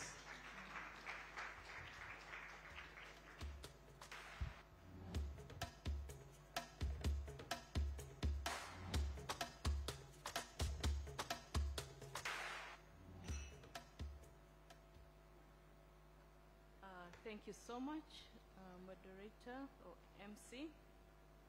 I'm called Margaret Atieno Mwebesa. I'm the Commissioner Climate Change under the Ministry of Water and Environment, and also the United Nations Framework Convention on Climate Change, national focal point for Uganda. My Honorable Minister of State for Environment, Honorable Beatrice Anywar, representative of the Minister for Energy and Mineral Development, development partners here present. I don't know if we have members of Parliament of Uganda here present, the organizers of this very important forum, the East Africa Carbon Market Forum, our main host, One MTN, Madame Annette, and your team, Sigras, Vera, and other partners who have supported her, the international and national private sector here present, representative of Uganda Investment Authority, representatives of ministries, departments, and agencies, representatives of the academia and research institutes, representatives of the youth, the media, ladies and gentlemen. I will not say I bring you greetings from the Ministry of Water and Environment because my Honorable Minister is here. She's here with us. I'm greatly honored to be part of this forum, which presents a crucial step, not only for Uganda, but the region as a whole, towards practical approaches to reducing greenhouse gas emissions and also reaping the rich benefits of carbon markets for a future resilient society. Once again, my appreciation to the organizers of this forum. I will not go into details. My minister has emphasized her appreciation. Green Horizons, charting Uganda's journey towards climate resilience is my topic.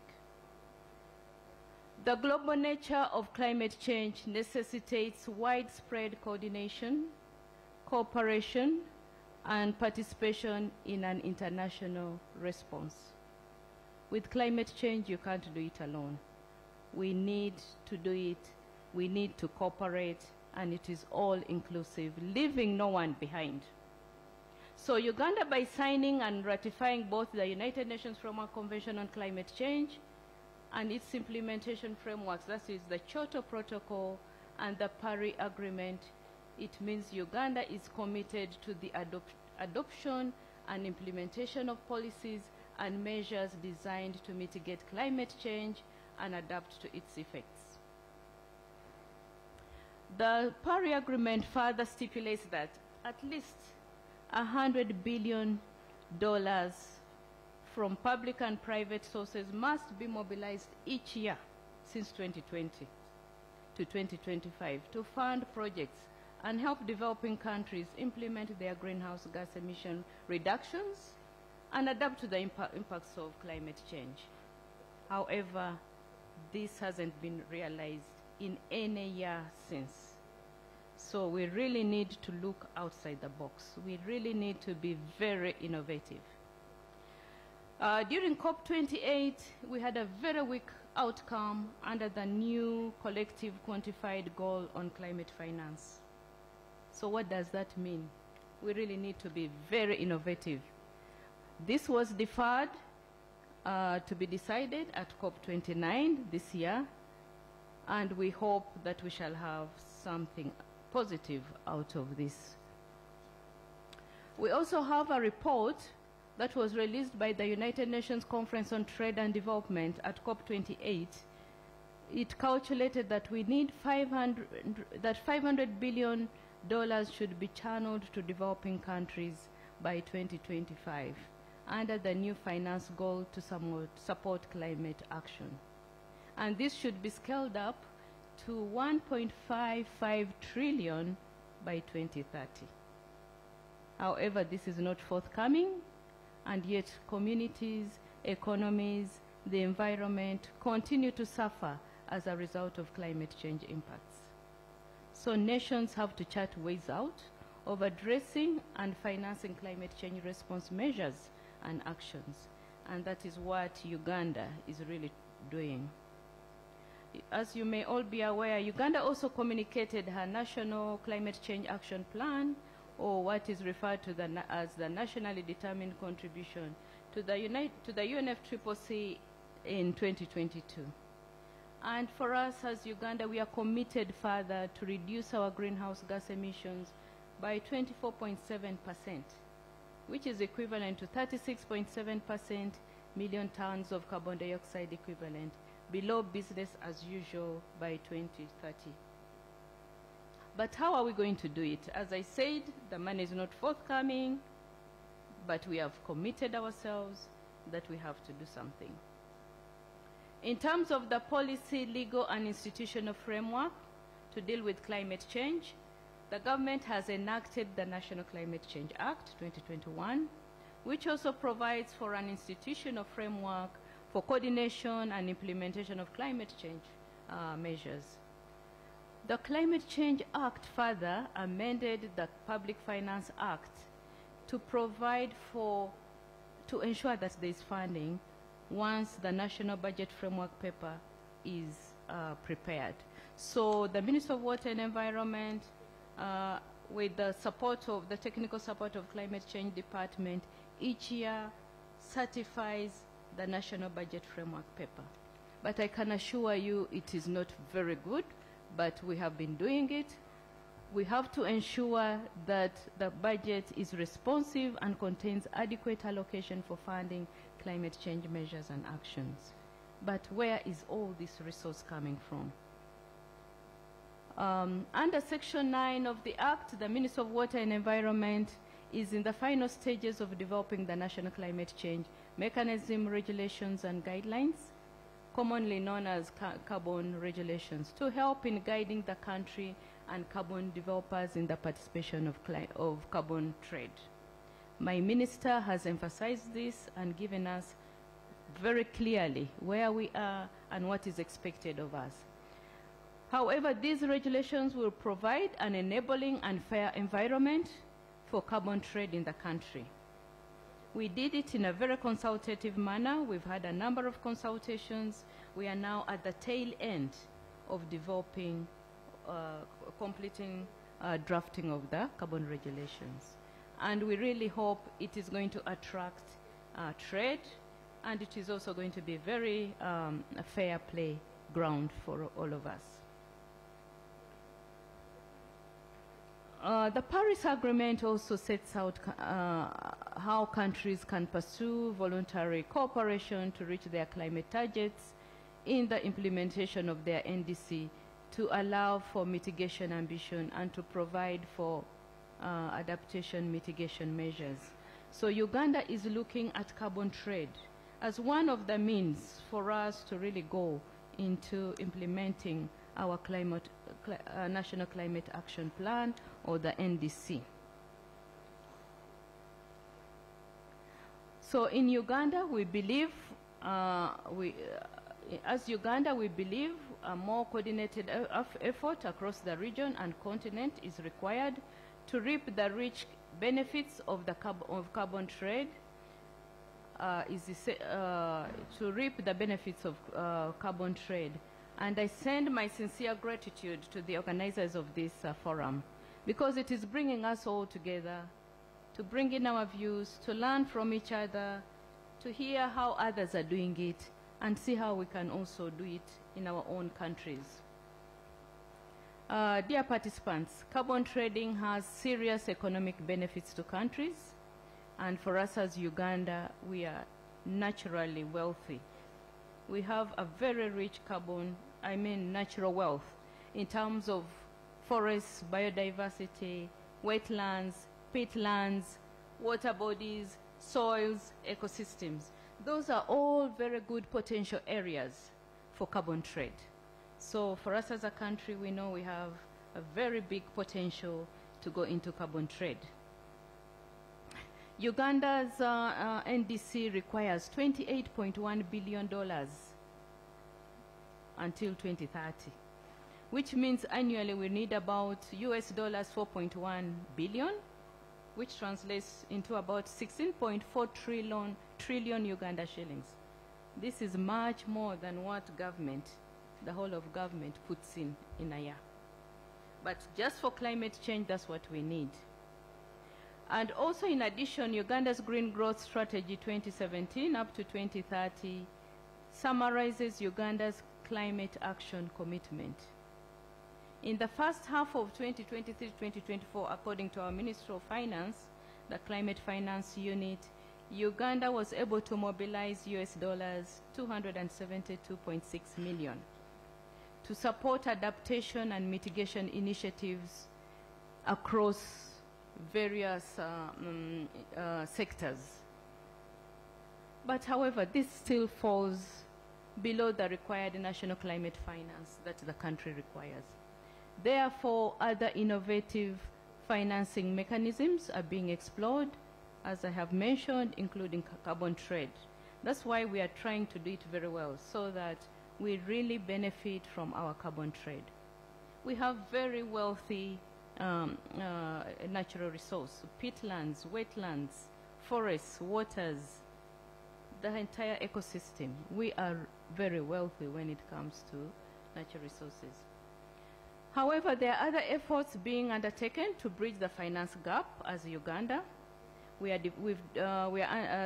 developing the National Climate Finance Strategy. We have developed the National Climate Change Strategy, which will run from 2023 to 2030. And we expect to mobilize resources, and this will help us also utilize and track climate financing, because currently we are not really able to properly track climate financing as a country. The development of our State of National Climate Finance Report to track progress and deficit is also underway.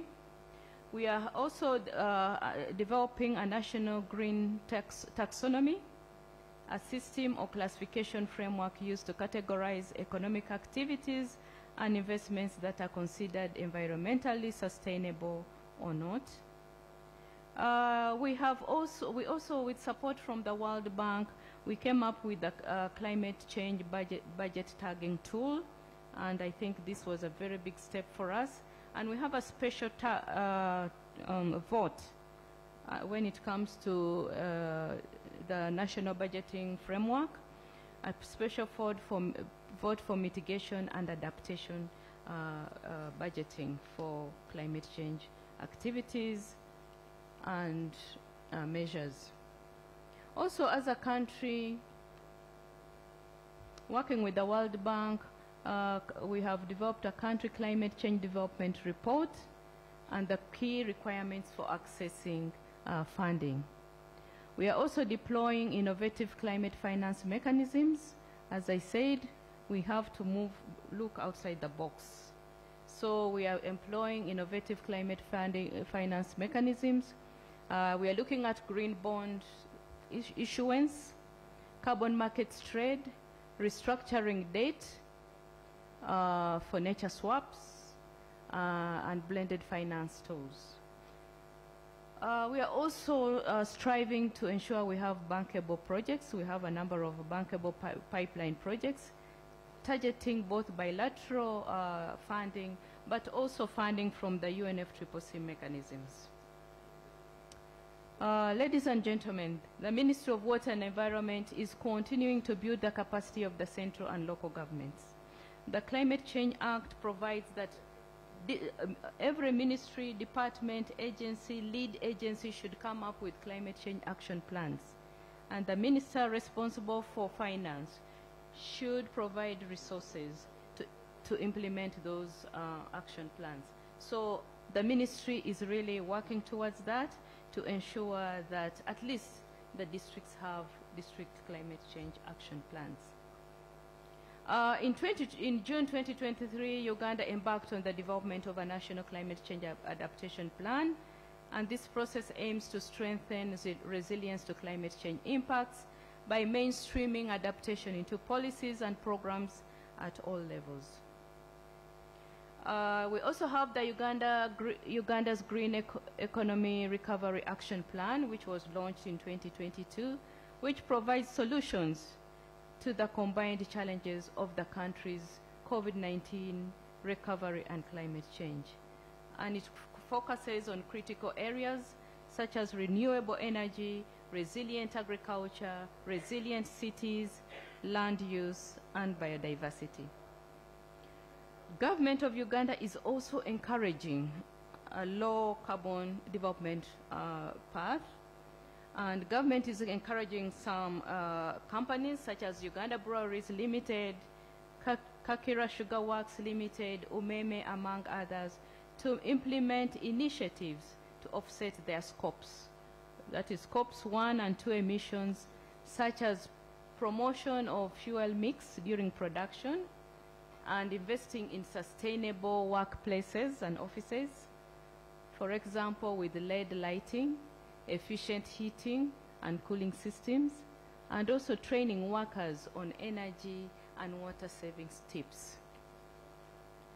Participants, Government of Uganda, and in particular Ministry of Water and Environment, is committed to support individuals, corporate institutions or entities, and the community to address climate change actions that reduce emissions and promote low development pathway and resilient communities, to the impacts of climate change. As a representative of the Minister of Water and Environment responsible for Climate Change Department, and also the UNFCCC National Focal Point, I urge us all to take caution in our actions and choices to align with the low emission development pathways as a way to limit our climate crisis. I thank you. Thank you for listening to me. Ladies and gentlemen, Commissioner for Climate Change at the Ministry of Water and Environment, Uganda, Margaret Atieno Mwebesa.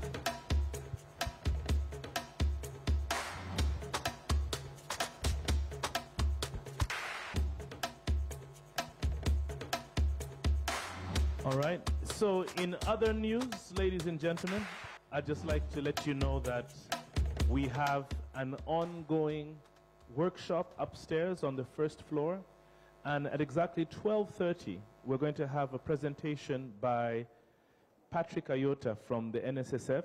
He's going to be talking about future-proofing East Africa, the role of ESG in sustainable development. So if you're interested in that, kindly make time from 12:30 upstairs on the first floor. We'd also like to let you know that lunch is going to be served from 1 o'clock until 3 o'clock. So please feel free to get yourself a coupon at the registration desk. Lunch will be served between 1 and 3 p.m. and it will be available to you free of charge, but please get a coupon before you go and have your lunch. So our next presenter has a lot of experience across West and Southern Africa when it comes to energy exploration. She's worked with big brands like Unilever and served as an engineering manager. Her big forte right now is combating climate change and poverty while protecting local environments, leveraging carbon finance to make cleaner technologies accessible to low-income communities. Speaking about the practical implementation of Article 6 framework in Tanzania, please welcome, ladies and gentlemen, from Up Energy, Rehema Mbalamwezi. Round of applause.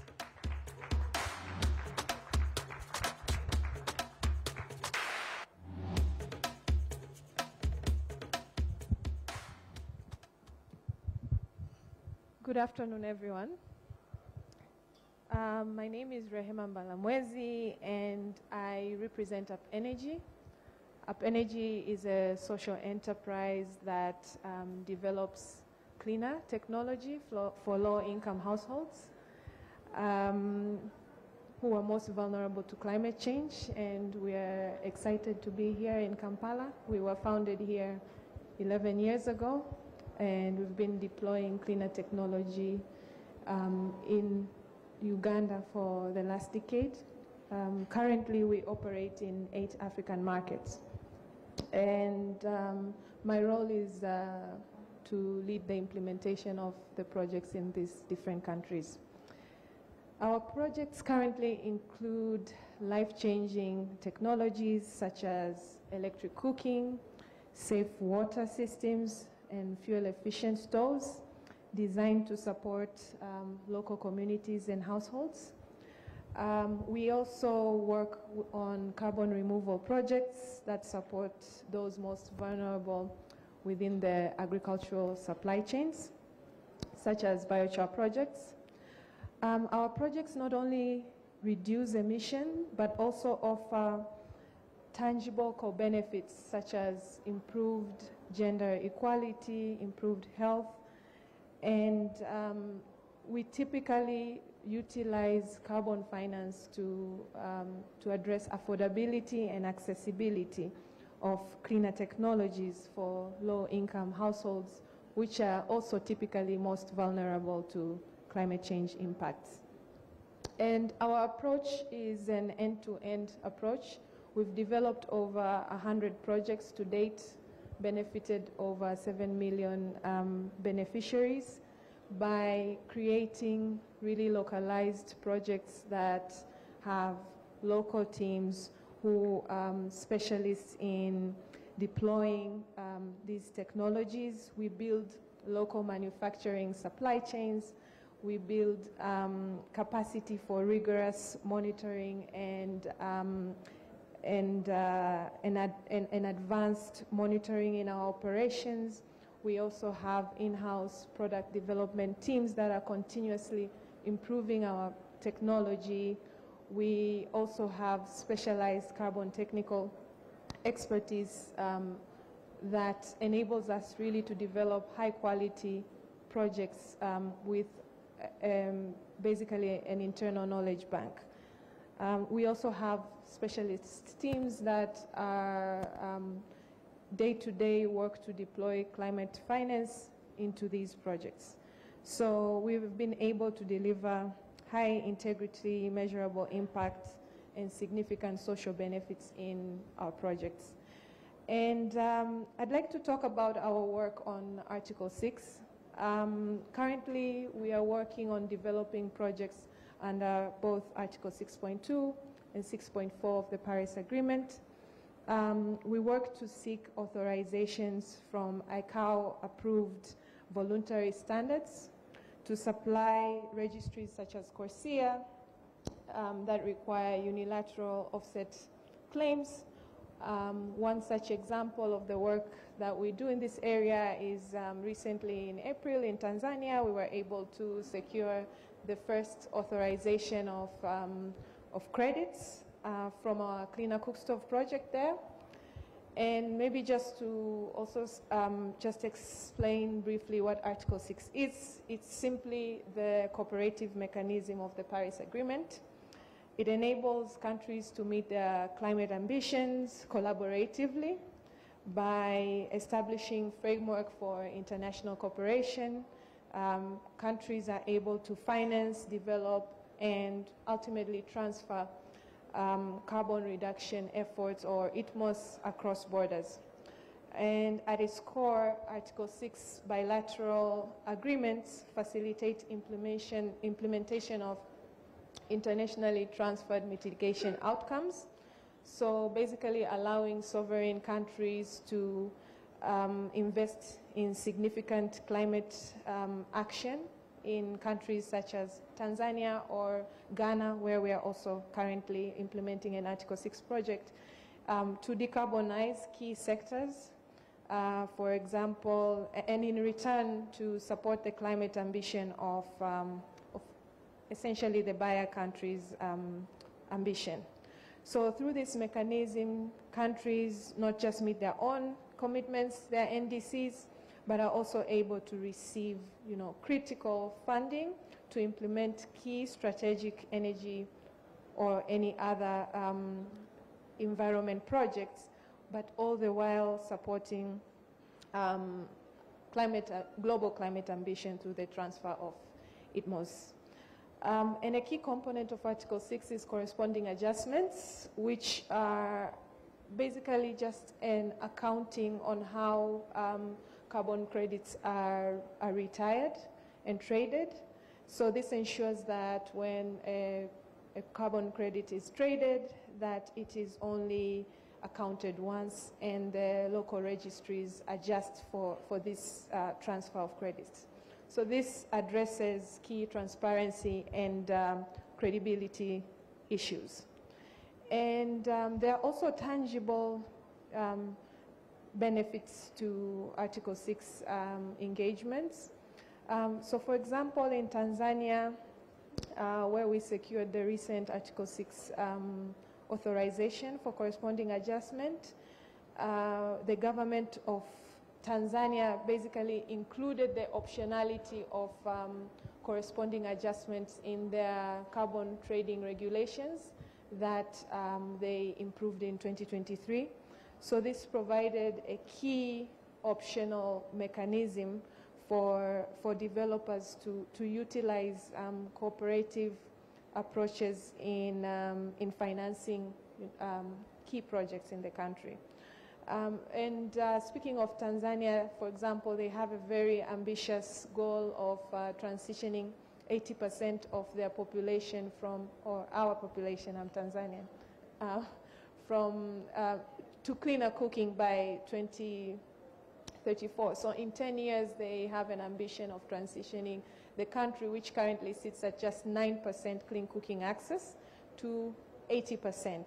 And to achieve this, they need to unlock all optionalities in terms of climate financing and mobilizing significant investment in this sector and others. They've estimated that they will require $2 billion to achieve this by 2034. And so it becomes clear that adding that optionality to their regulations for Article 6 projects, goes towards supporting and facilitating ambitious investment into these sectors.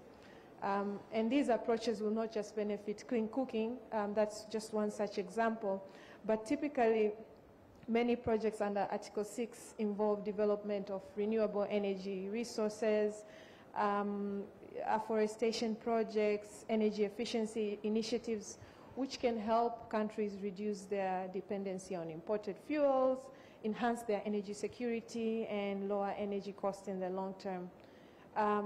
Specifically for our case, we also have an electric cooking project that enables communities in Tanzania to basically leapfrog from biomass cooking to electric cooking, utilizing the huge investment that the government has made in electricity access, which is currently sitting at 93% for Tanzania.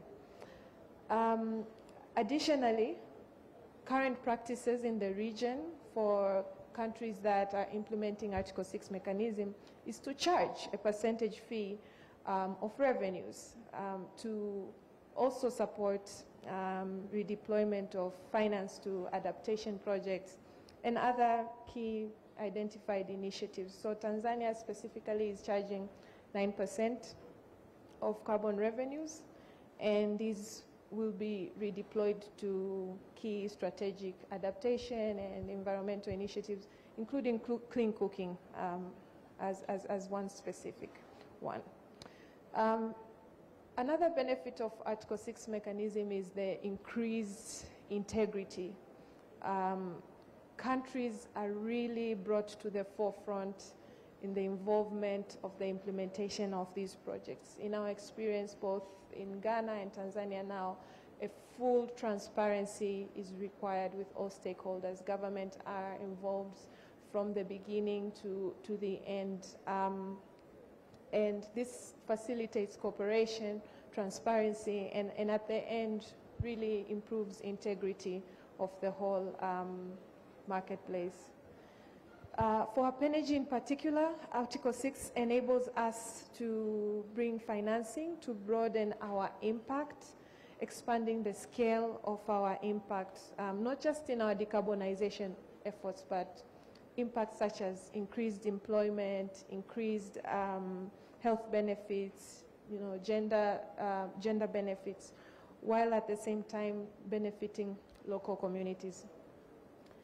And it's important to note that there is a demand from corporate buyers for authorized credits under Article 6, and mostly due to the greater transparency and integrity that I have already mentioned previously. And this, at the end, benefits host countries and local communities.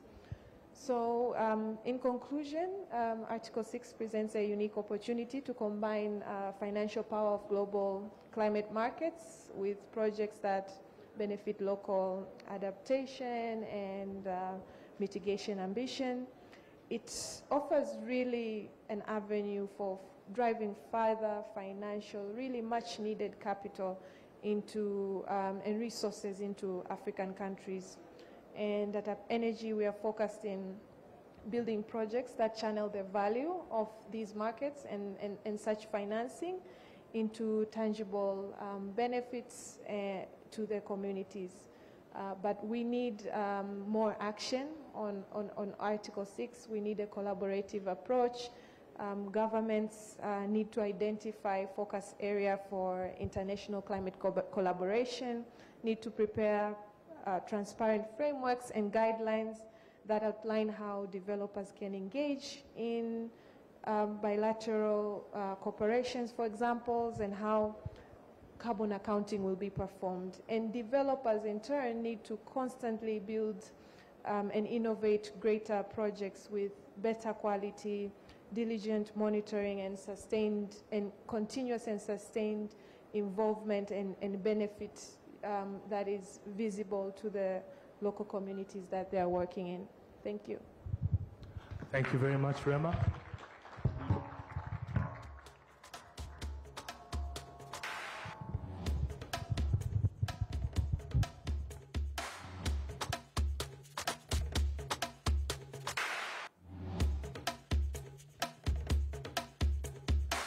All right, so ladies and gentlemen, I know we've had a barrage of presentations, and one of the things that happens is that once there's an information overload, sometimes people will slow down a bit. So I'd like to just ask everybody to stand up a bit. Everybody stand up. This is just a physical fitness break. All right, everybody just twist the waist a bit, get the blood flowing again. Lift up one foot, to another foot. All right. Twist to the right and to the left. Turn to your neighbor. Tell your neighbor, wake up. Tell your neighbor to wake up. It's not time to be sleeping. Serious information is going to be shared right now. All right, please take your seats. Please take your seats. So our next presentation is an interesting one. It's exploring Article 6 and its implications for East African nations. But the panel could not have been more interesting. The first panelist I'm going to introduce, ladies and gentlemen, is somebody who has an extremely interesting CV. He's a National Geographic award-winning photographer, and he completed the Antler VC Accelerator in Nairobi last year. Prior to joining the company, he served in the British Army, where he commanded soldiers on operations in reconnaissance. Right now, he works with farmers to come up with solutions to restore degraded soils. So ladies and gentlemen, please welcome the CEO and co-founder of Flux, Sam Davies. Big round of applause.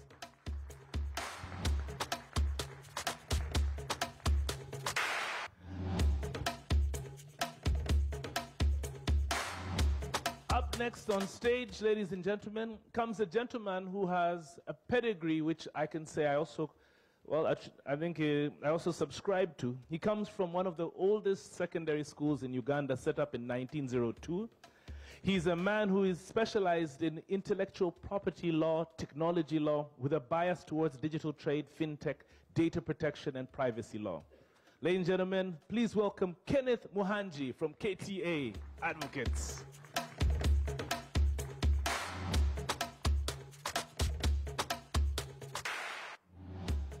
Ladies and gentlemen, our next individual is currently a fellow at Harvard University, where his research and teaching is focusing on financing the energy transition. His background is economics and finance, and he has served as a senior consultant to the World Bank, previously working at Morgan Stanley for over a decade. Please welcome Ellie Sandler.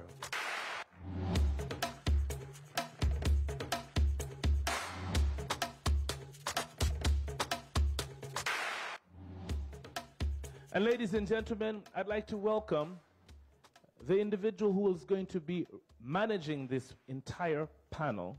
They work in carbon policy and project integrity. Her role involves working with governments, tracking Article 6 policy developments, carbon market regulation across Africa, but her background is in social business, monitoring, evaluation, gender, and development. Ladies and gentlemen, please welcome the head of carbon strategy at Bern, Molly Brown.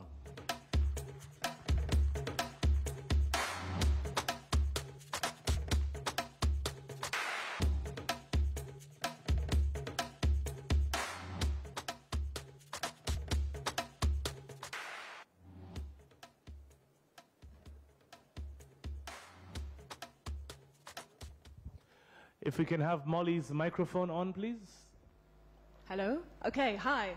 Welcome, everybody. I think we're the final panel session before lunch, so we will try and keep it energetic, brief, and to the point.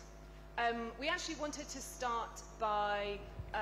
Molly, I think this microphone sounds a lot better than that one. I'm going to hand this over to you. Thanks very much. We actually wanted to start by asking you, the audience, some questions. So brace yourselves. I wondered whether people could maybe indicate by show of hands what part of the market you are from. So if you're a project developer, will you raise your hand? Okay, mostly project developers. Anyone here from government? Okay. Anyone here an investor? Okay, two guys at the back, all you project developers, go and find him at lunch. Anyone a buyer? No? Oh, same guy. And anyone here from kind of tech, digital innovation, those kind of guys? Okay, wonderful. So we've got a bit of a mix in the room. And we've got a bit of a mix on this panel, which is very exciting. My next question for you is, how much do you think you know about Article 6? So can we have a hand up for the total experts in Article 6? Hopefully this panel as well. Any experts in the room? Okay, we've got one. People who know a bit, but they're actually here to learn more? Yeah, okay. Total newbies. Okay, total newbies, welcome. Everybody's welcome. I'm actually going to invite you now to take 1 minute. Please turn to the person sitting next to you, and I want you to try and explain Article 6 to them. You have 1 minute. The best answer wins. Very good.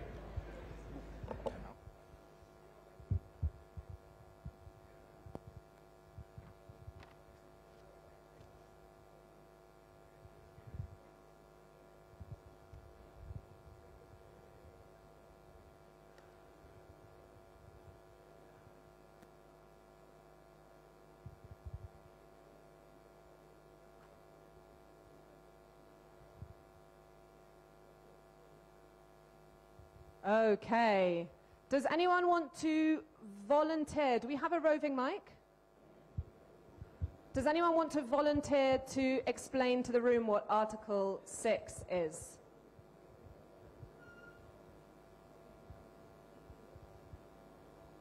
Hands up. There's a lady at the back. Are you volunteering to explain Article 6 to the room?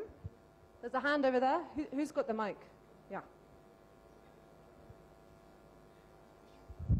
Yeah, thank you, Philip. Simple terms, Article 6 is a collaborative arrangement in which countries can meet their Paris Agreement commitments. Thank you. Perfect. Okay, we can all go home. Okay, we wanted to start, we've got a plan of what we think you might want to know about Article 6, but instead of us talking at you and then you asking questions at the end, we wanted you to have an opportunity to ask questions now, and we can integrate answers to those questions as we go along. So if anyone has any questions they would like us to address on Article 6, do you want to raise your hands now? Okay, gentleman at the front. Thank you very much, Peter Nyakum and Ulyss Energy. I'd like to learn a bit more about how Article 6 caters to the carbon removals ecosystem. Great, we were just discussing that over coffee. Anyone else got any questions they'd like us to answer during the next half an hour or so? One at the back.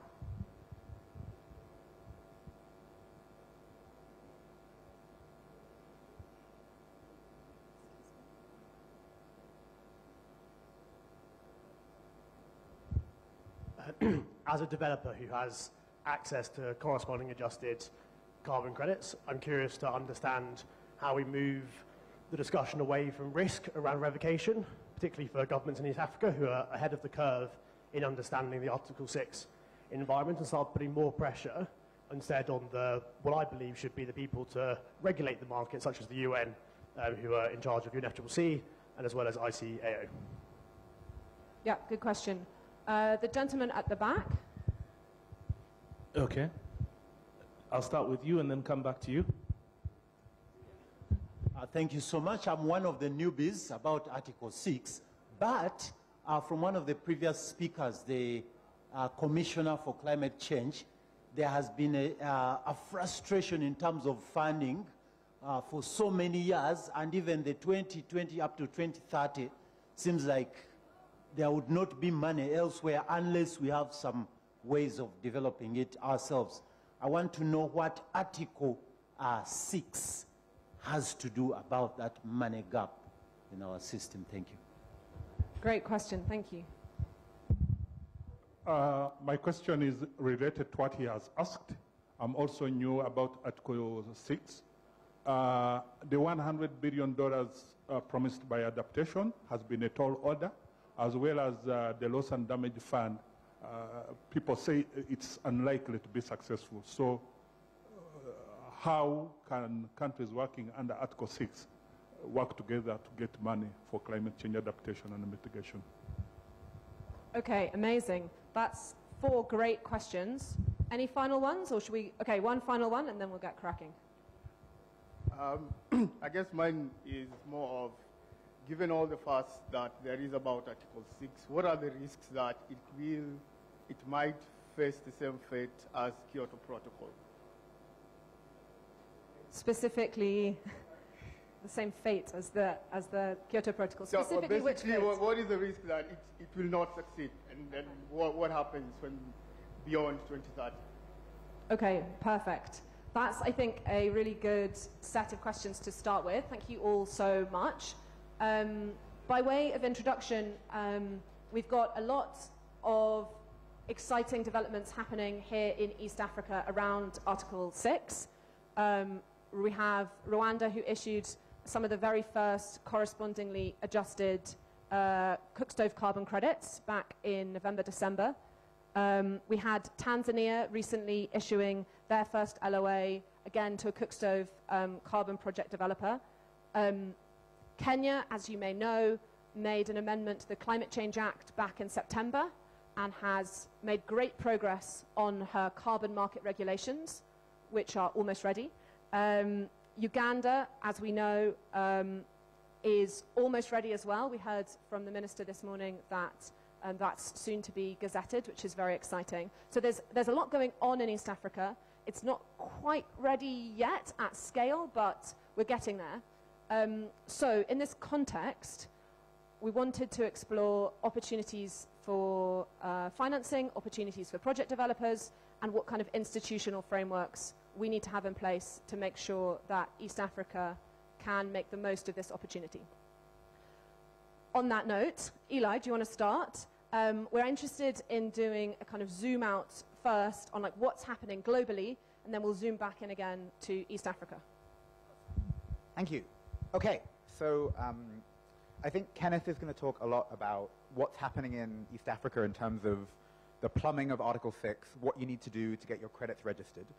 So maybe I'll take a couple of minutes to step back and say, what is the point of this thing that we designed in 2015, Article 6 of the Paris Agreement, and what does it mean to each participant in the market? So as mentioned, I kind of have 2 jobs. One is that I teach climate finance at Harvard, and I'm also an advisor to a bunch of companies. Here I'm working with Seagrass, which is a climate finance exchange and company. So when Article 6 was designed under the Paris Agreement, and I'm going to try and answer a couple of the questions, the point was to say that carbon emissions in developing countries often cost less than carbon emissions reductions in developed countries. But we have a problem of upfront financing. So if we want to build renewable energy in Uganda, or we want to build electrification infrastructure in Burundi, 2 projects that we're working on at the moment through Seagrass, the problem is we don't have the upfront financing. And actually, if we had the upfront financing, we might be able to reduce emissions on development. So we might be able to develop in a way that doesn't increase emissions, but does increase energy use. And so Article 6 was meant to say there's a whole bunch of reasons that developed countries want to reduce emissions. Part of it is NDCs under the Paris Agreement. So part of it is these international climate targets. But another part of it is that a lot of individual companies have made pledges that might be voluntary, or they're subject to carbon taxes. So in the UK, for example, in the EU, in a lot of American states, companies have to pay a price on carbon. And the Commissioner for Energy in Rwanda spoke about the fact that this is one of the key ways we're going to fight climate change. We're going to price carbon. And Article 6 was meant to create a single fungible credit that could be used for America's NDC, Europe's NDC, a British company's carbon taxes, the CBAM, everything. And this means that there's a huge amount of fundamental economic value to this credit. why do companies buy voluntary credits at the moment? They have a voluntary pledge. They've said they will, kind of out of the goodness of their heart. And in my mind, that's actually the reason markets are limited. There's a lot of problems with integrity, there's a lot of problems with monitoring, there's a lot of problems with digitalization, but fundamentally the reason that carbon markets are small at the moment is because they're voluntary. And companies don't voluntarily give up billions of dollars. Article 6, on the other hand, means that if you have a carbon tax you have to pay, legally have to pay it, potentially you can get a credit that will be cheaper than paying the tax. Or if you're a country that has committed to reduce your emissions, it might be more effective to reduce it via Article 6. And so this is kind of the policy half of what I do, which is at Harvard. That's why we designed Article 6, and it goes to several of the questions about, like, what do we need to do next? We need to find buyers that can use these things to pay their taxes. This is why everyone is focused on Corsair at the moment. It's the first instance of Article 6 credits, correspondingly adjusted credits, being used to pay a tax. The other half of what I do is working with seagrass. So we're developing a few projects. I'm going to talk about them later in a session, like literally right after this, so I'll go into the mechanics. But basically, we're building a transmission line in Rwanda, and we're electrifying households in Burundi. And I think the reason we should care about this at a global level is that until now, carbon has been used to do really, really great things, like pay for those cook stoves on the stage, which Molly's leading at Bern. And like that is really impactful. It reduces carbon emissions, it helps with development, but fundamentally you can't transform an economy with cook stoves. You need to rebuild the energy system. You need to build transmission. You need to build renewable energy. And so what we're working on, and I'm happy to talk about it and talk about the global direction of travel, is saying, can Article 6 financing be a type of climate finance that governments access? In the same way as they access World Bank loans, in the same way as they might access bilateral lending from another country, can Article 6 be a way that a government funds its national infrastructure and then gives it out to developers like we have in the room and on stage? So what's happening at the moment is things around CBAM, things around companies I can talk about with Seagrass, but that, I hope, kind of frames the global question in a way that maybe you can ask specifics about East Africa after. And on that note, Kenneth, do you want to go next on what's happening in Uganda? What's the process? What's the progress? And what do we think the kind of next steps are in terms of operationalizing Article 6 here?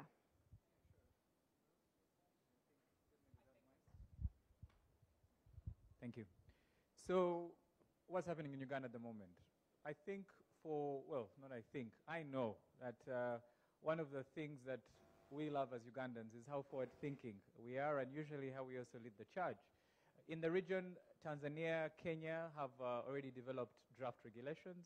Uganda is in the process of also finalizing our regulations, and we've actually had a lot of stakeholder engagement, and I'm glad that the Commissioner was here in the morning and gave you an update on that. So what we're waiting now is really just putting the final touches, so to speak, to see exactly how is this entire industry going to be regulated, how are you as a player going to be able to get authorization from the Ministry of Water. So maybe if I can just be able to go back a little bit, the ministry that's in charge of regulating carbon credits or the entire industry in Uganda is the Ministry of Water and Environment. And we have a carbon credits directorate, which is headed by the Commissioner, Margaret, who spoke here in the morning. And so if you're going to invest in any project in Uganda, you need a letter of authorization, or in the past we called this a letter of no objection. And so these regulations basically spell out or will dictate exactly what you need before you're able to get that letter of authorization.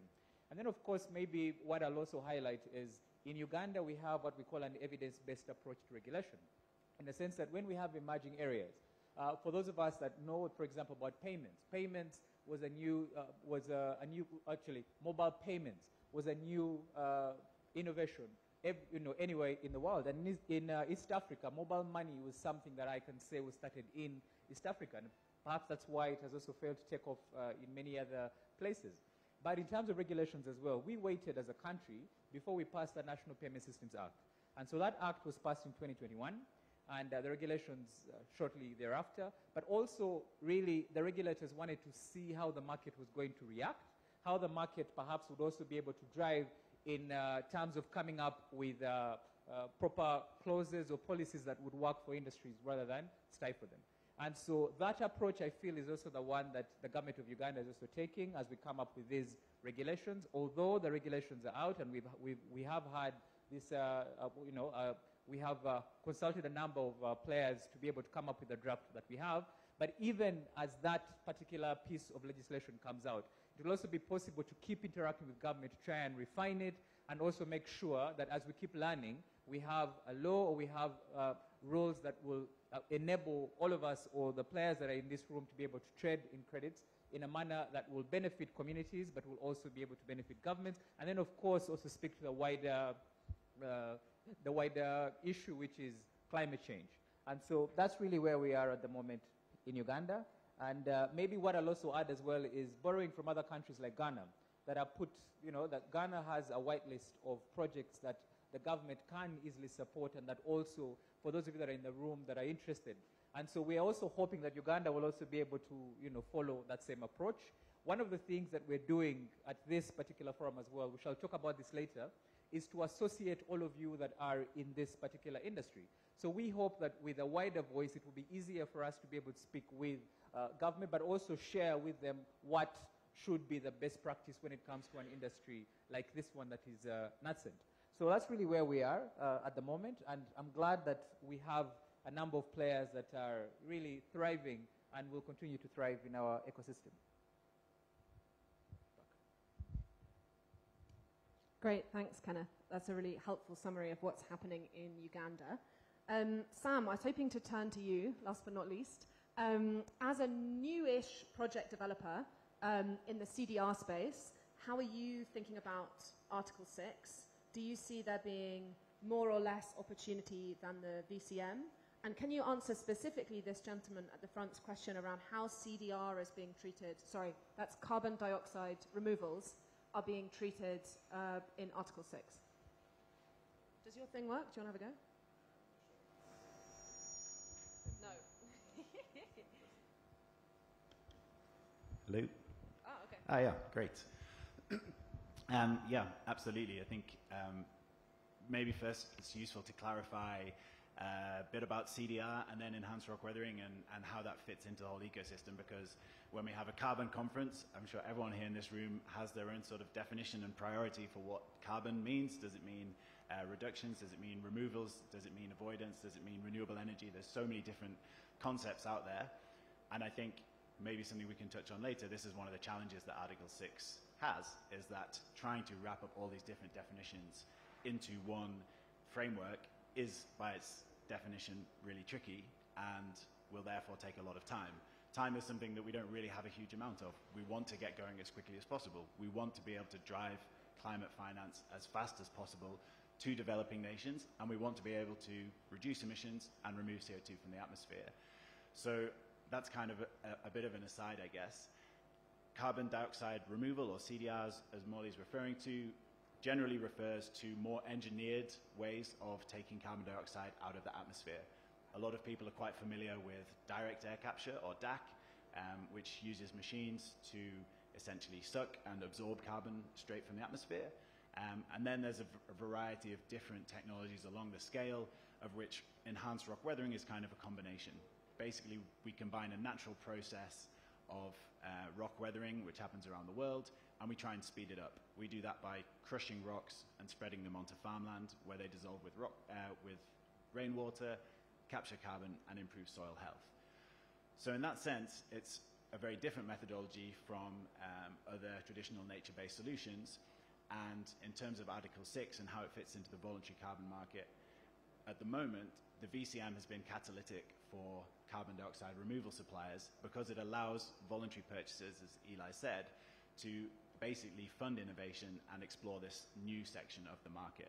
It hasn't been going for as long, the methodologies aren't as developed, and so the science is evolving and the verification process is evolving. CDR, I think it's fair to say, has learnt from previous iterations of the voluntary carbon market, and the standard that is now being set voluntarily by these companies is really, really high. And I think how that plays into Article 6 is that for CDR and enhanced rock weathering to be accepted by Article 6.4, the supervisory board, they will demand a very high level of integrity and a very high level of quality. So I think for the CDR community, Article 6.4 should be seen as a goal in terms of integrity and authenticity, that potentially we're already at that mark, but for that to be approved is going to take a little bit of time. And the potential, the voluntary carbon market is quite small at the moment, as Eli referred to, but it can be catalytic in terms of the development of the projects and then allow us to access the much bigger 6.4 market in the future. So thinking about funding for CDR and also more widely to the gentleman's question at the back, funding for other projects, infrastructure, on a project level but also on a government level. Eli, I wondered if you wanted to... I just wanted to pick up on something that Sam said and then maybe take another way of answering the question about if Article 6 can be used for carbon dioxide removal. So like, just thinking back to why we wrote Article 6, we keep referring to it.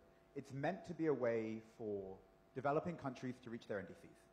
And so when the Paris Agreement was negotiated, we said, look, we're going to have this voluntary system where every country picks their own target. And this goes to the other question about why the CDM failed. The CDM, the Clean Development Mechanism, kind of like Article 6 for the Kyoto Protocols, the predecessor to the Paris Agreement, it failed because the Kyoto Protocols failed. Under the Kyoto Protocols, the original version of the UNFCCC, the UN told every country, this is the emissions reductions you're going to reach, and then no one wanted to do it. And so we came together and we said, actually, every country is going to set a voluntary target. They're going to voluntarily commit to reduce emissions, and that's how we're going to build consensus about emissions reductions. And the way we got developing countries, like Uganda, like Rwanda, the way the UN incentivized them to set ambitious targets was to say, we'll help pay for it.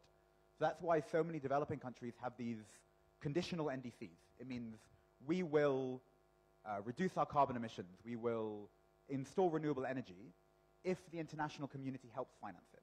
And one of those financing mechanisms is Article 6. Now, why this matters for CDR is that most CDR is not really part of a country's development. It does really good things. So Sam's company Flux, it helps farmers grow more crops, it helps increase yields. But it's not fundamentally a core part of a country's infrastructure development. We have a different article of the Paris Agreement to deal with carbon dioxide removal. Article 4, carbon sinks. And there's supposed to be a lot of international funding, both for things like CDR or things like nature-based solutions. It wasn't originally an Article 6 question. Article 6 was about funding infrastructure. And so then the question of whether CDR is going to be included in Article 6 and whether the minister, for example, here that was before the Ugandan Minister of Environment, the question is whether countries view this as a way to reach their NDCs. So can they crowd in additional capital because they'll get co-financing because of the agricultural yields increasing or something like this. When Sam and I were talking earlier, we compared the potential size of a carbon market for CDR.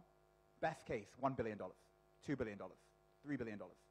Let's compare that to what the United States government has said it's going to pay for carbon dioxide removal just in the United States. $2–3 billion global market, $100 billion from the Inflation Reduction Act, $200 billion, we don't really know. To me, CDR is a question for governments, and they should be funding it because there's a national good. And I think Sam is completely right that the voluntary market has been really useful because it's let us have the architecture for monitoring, it's let us have the architecture for how a government might actually go about funding these projects. But my own view, and maybe it's not popular with CDR developers, is that actually Article 6 is unlikely to be a huge source of revenue. Probably that's more of an infrastructure play, my view. Great, thanks. So going to how governments can get capacity, can get ready for this, Kenneth, do you have a take on kind of where East Africa's at, where Uganda's at the moment, what support they need to access Article 6 and decide, you know, is it for infrastructure, is it for cooking, setting the whitelist, and who should be providing that support? Whenever oh, okay, it's on. Hallelujah. All right. So I feel that one of the things that Article 6 really emphasizes is the need for governments to speak to each other. So I was also having a discussion with a colleague earlier on. I don't think, and really this is only my view, that Uganda, Kenya, Tanzania, if we're looking at it from East Africa, should be able to create these frameworks on their own. I feel this is the perfect time to be able to do this as an East African federation. Why? Because one, when it comes down to the entire world is still grappling with one, how are we going to price these credits? How are we going to tax these credits? For those of us that are interested in those areas, the issue of whether you can have a carbon tax or a tax on carbon. If you have a carbon tax, the challenge is that that may prohibit development in the sense that as Uganda, for example, we've only just discovered oil. And so the question is, should you limit the exploration of that oil merely because, you know, you're trying to move with the rest of the world? And I think that's also where the disparity is when you speak to many Ugandans. They're saying, look, we don't have the same problems as the developed world. Well, I would think that that is still a little bit short-sighted because we will get there. And at the same point, we all share the same planet. That's why we're here. So I feel when it comes to discussions around... NBS happening now.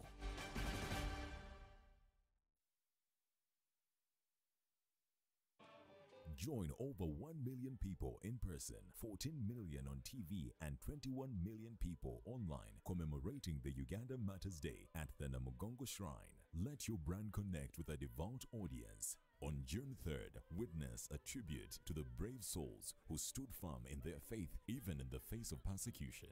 Be part of this unforgettable event filled with inspiring speeches, uplifting music, and moments of reflection. Tune in to NBS and join the commemoration live from Namugongo Shrine as we honor the legacy of the Uganda Matters. Don't miss out on this profound moment.